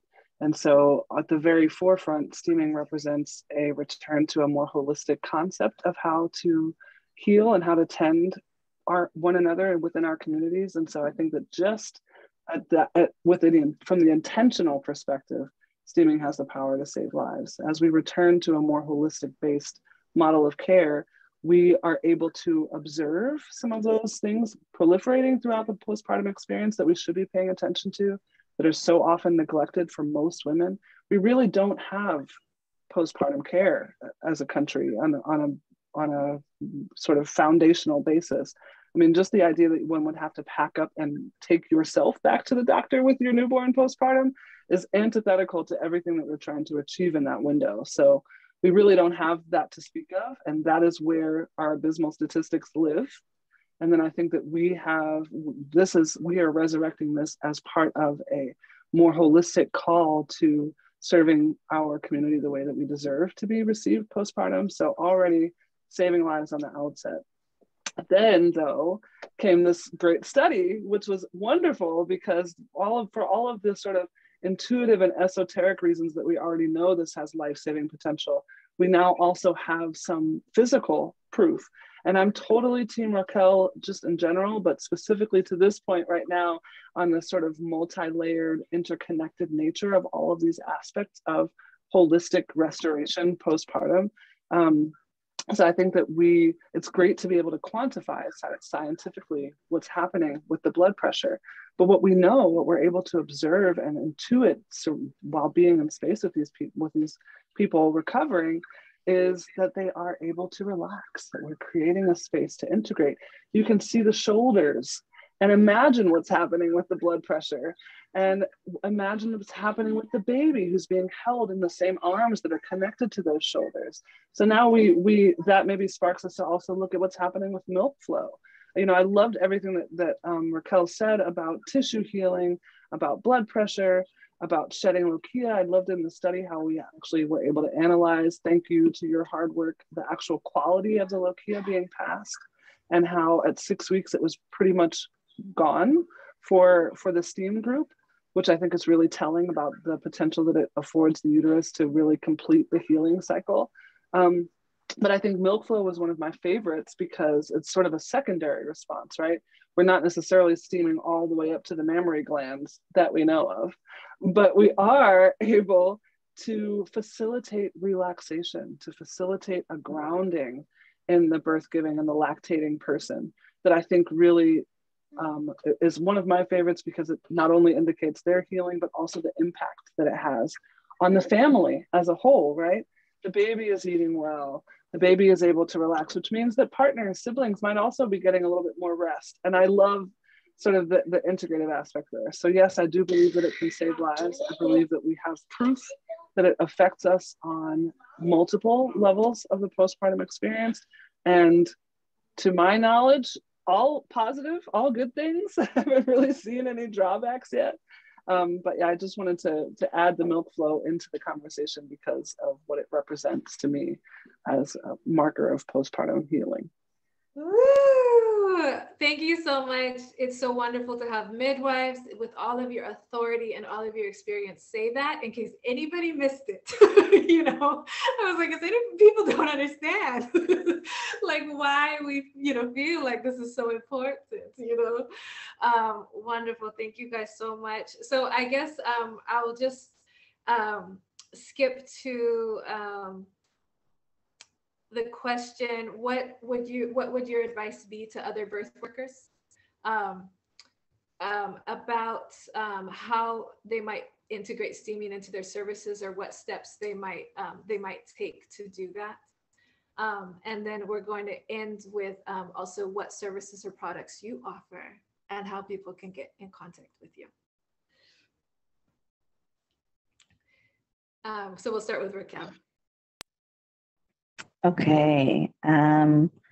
So I'd say, if incorporating steaming into your practice, one, like, get the knowledge respectfully from wherever you get it, but someone that you can trust. If it's Steamy Chick, if you have a connection to, your own indigenous practice of steaming in the country or the lineage that you're part of, learn from that.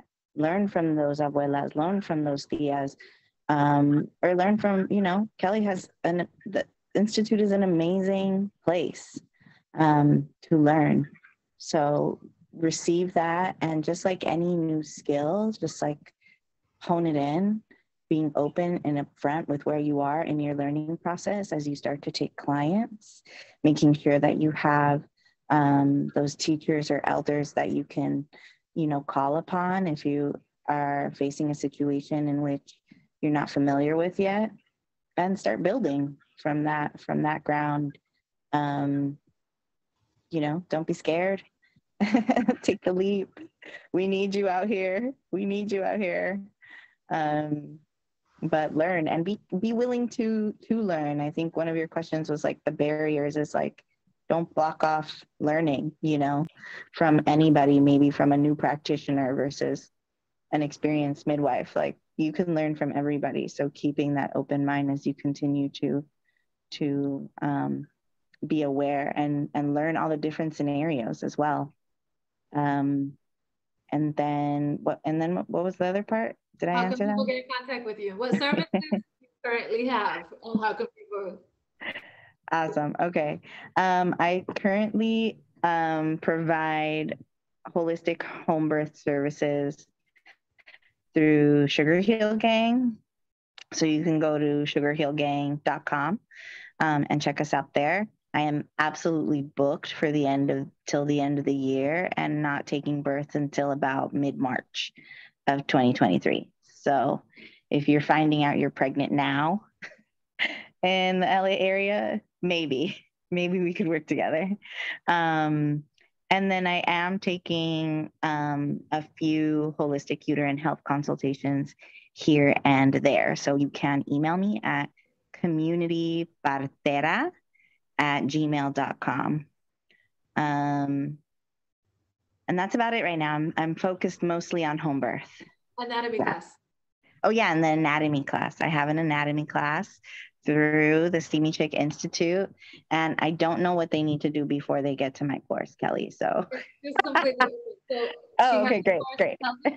And your anatomy. Raquel is the instructor, and she talks about specifically our anatomy, which a lot of people are already going to know, but how steaming impacts the anatomy, how it impacts the glands, how it impacts the external genitalia, the internal genitalia, etc. She walks through how steaming impacts all of the things.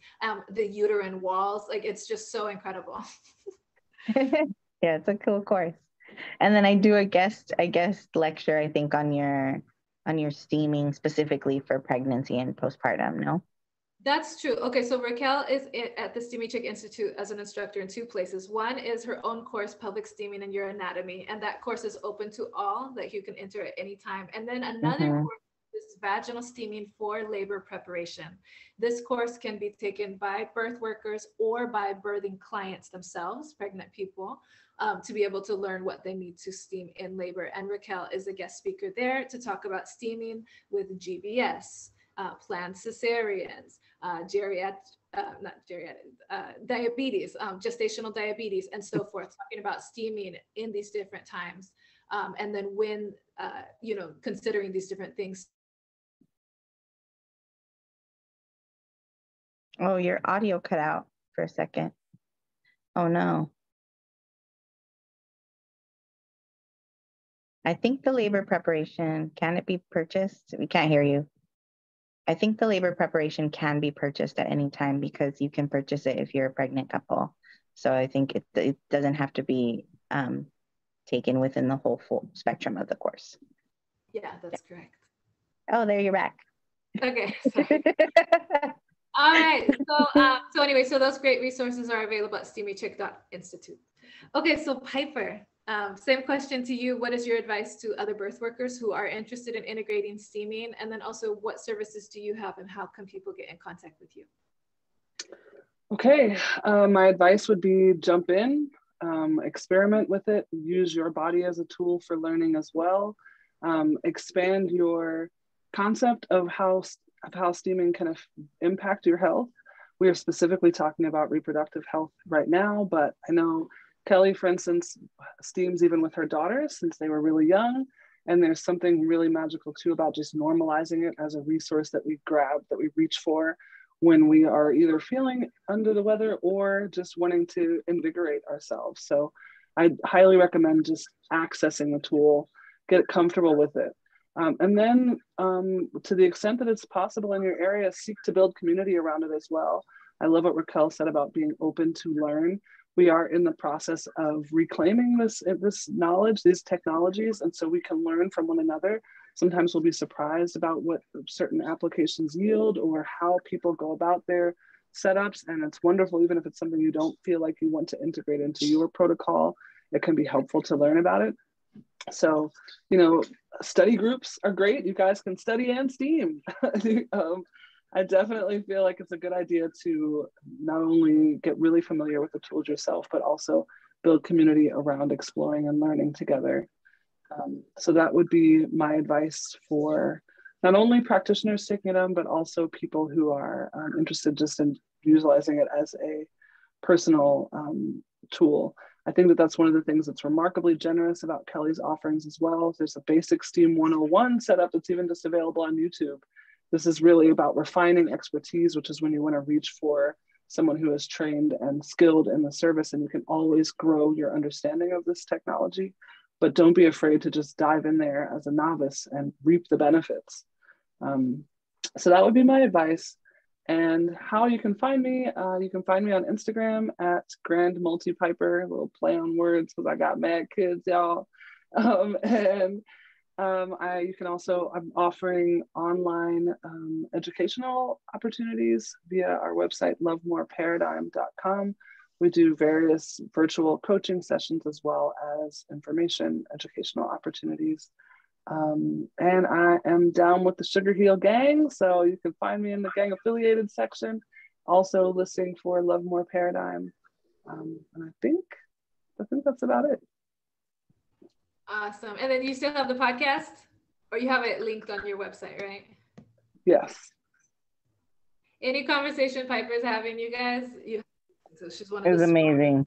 People that I know. She is absolutely a genius. Like, she could probably even take the test as a genius. Like she's just one of the smartest people. Also, she has a legal background, so she is involved in midwifery rights. And an expert in that area as well. Okay, and my advice is, like, one of the things that I really don't want birth workers to separate, okay, you use steaming during this time. When you learn how to steam for your period is a mini postpartum, or your postpartum is an expanded period. It's a uterine cleanse. So when you learn how to steam, if you have a missing period, or if you learn how to steam in order to help to reduce the heavy bleeding, you're already learning the things that you will then apply in postpartum and with your birthing clients. It shouldn't be separated out. I do believe every birth worker should have a healthy uterus, understand what those signs of a healthy uterus are, what a healthy period is. Then you will also be able to apply it to understand when your postpartum client is healed up, when their uterus has, had that full cleanse. And also what's needed, the same foods and teas that you need in postpartum. Right now, there's a lot of books now about postpartum care. You can do that every month for yourself, and you should. During the first 4 days of your period, of your uterine cleanse, you need the same soups, you need the same teas. If you want to, you can belly bind, in order to give your uterus more support because it's heavier during that time, or do it after. You can do that abdominal massage when, I'm not an expert, but either after the period is over or if there are issues. All of those are, the period and the postpartum are the same thing. So if anybody is still menstruating, you absolutely should be using the steam for that. And then the same for if somebody is, post menopause. Well, there's a postpartum menopause. Steam during your menopause to be able to understand during the postpartum menopause, when somebody doesn't have their period possibly for a year, how they'll be able to still use the steaming during that time, to help with prolapse or scar tissue or whatever it might be. So I want everybody to know how to use it themselves and be using it in their own care. And that's, again, from Raquel's story, that's what she was doing. She was using steam herself, and that's why she knew how, like, just intuitively, she knew how it was going to work with her clients once she did become a midwife. So that's my advice to everybody. Learn about, and I have all these on my website. Go to steamychick.com. The period care guidelines are also the postpartum care guidelines. So you start to apply it with yourself. And I do have, like Piper said, how to set up, how to make a do-it-yourself steam setup. Then again, if you're in a birth and maybe you're not set up, but maybe you can use steaming, and you call a steam practitioner and they say, yeah, get the steaming going. Well, you know how to set something up, using the tools at home. So that's my advice to everybody.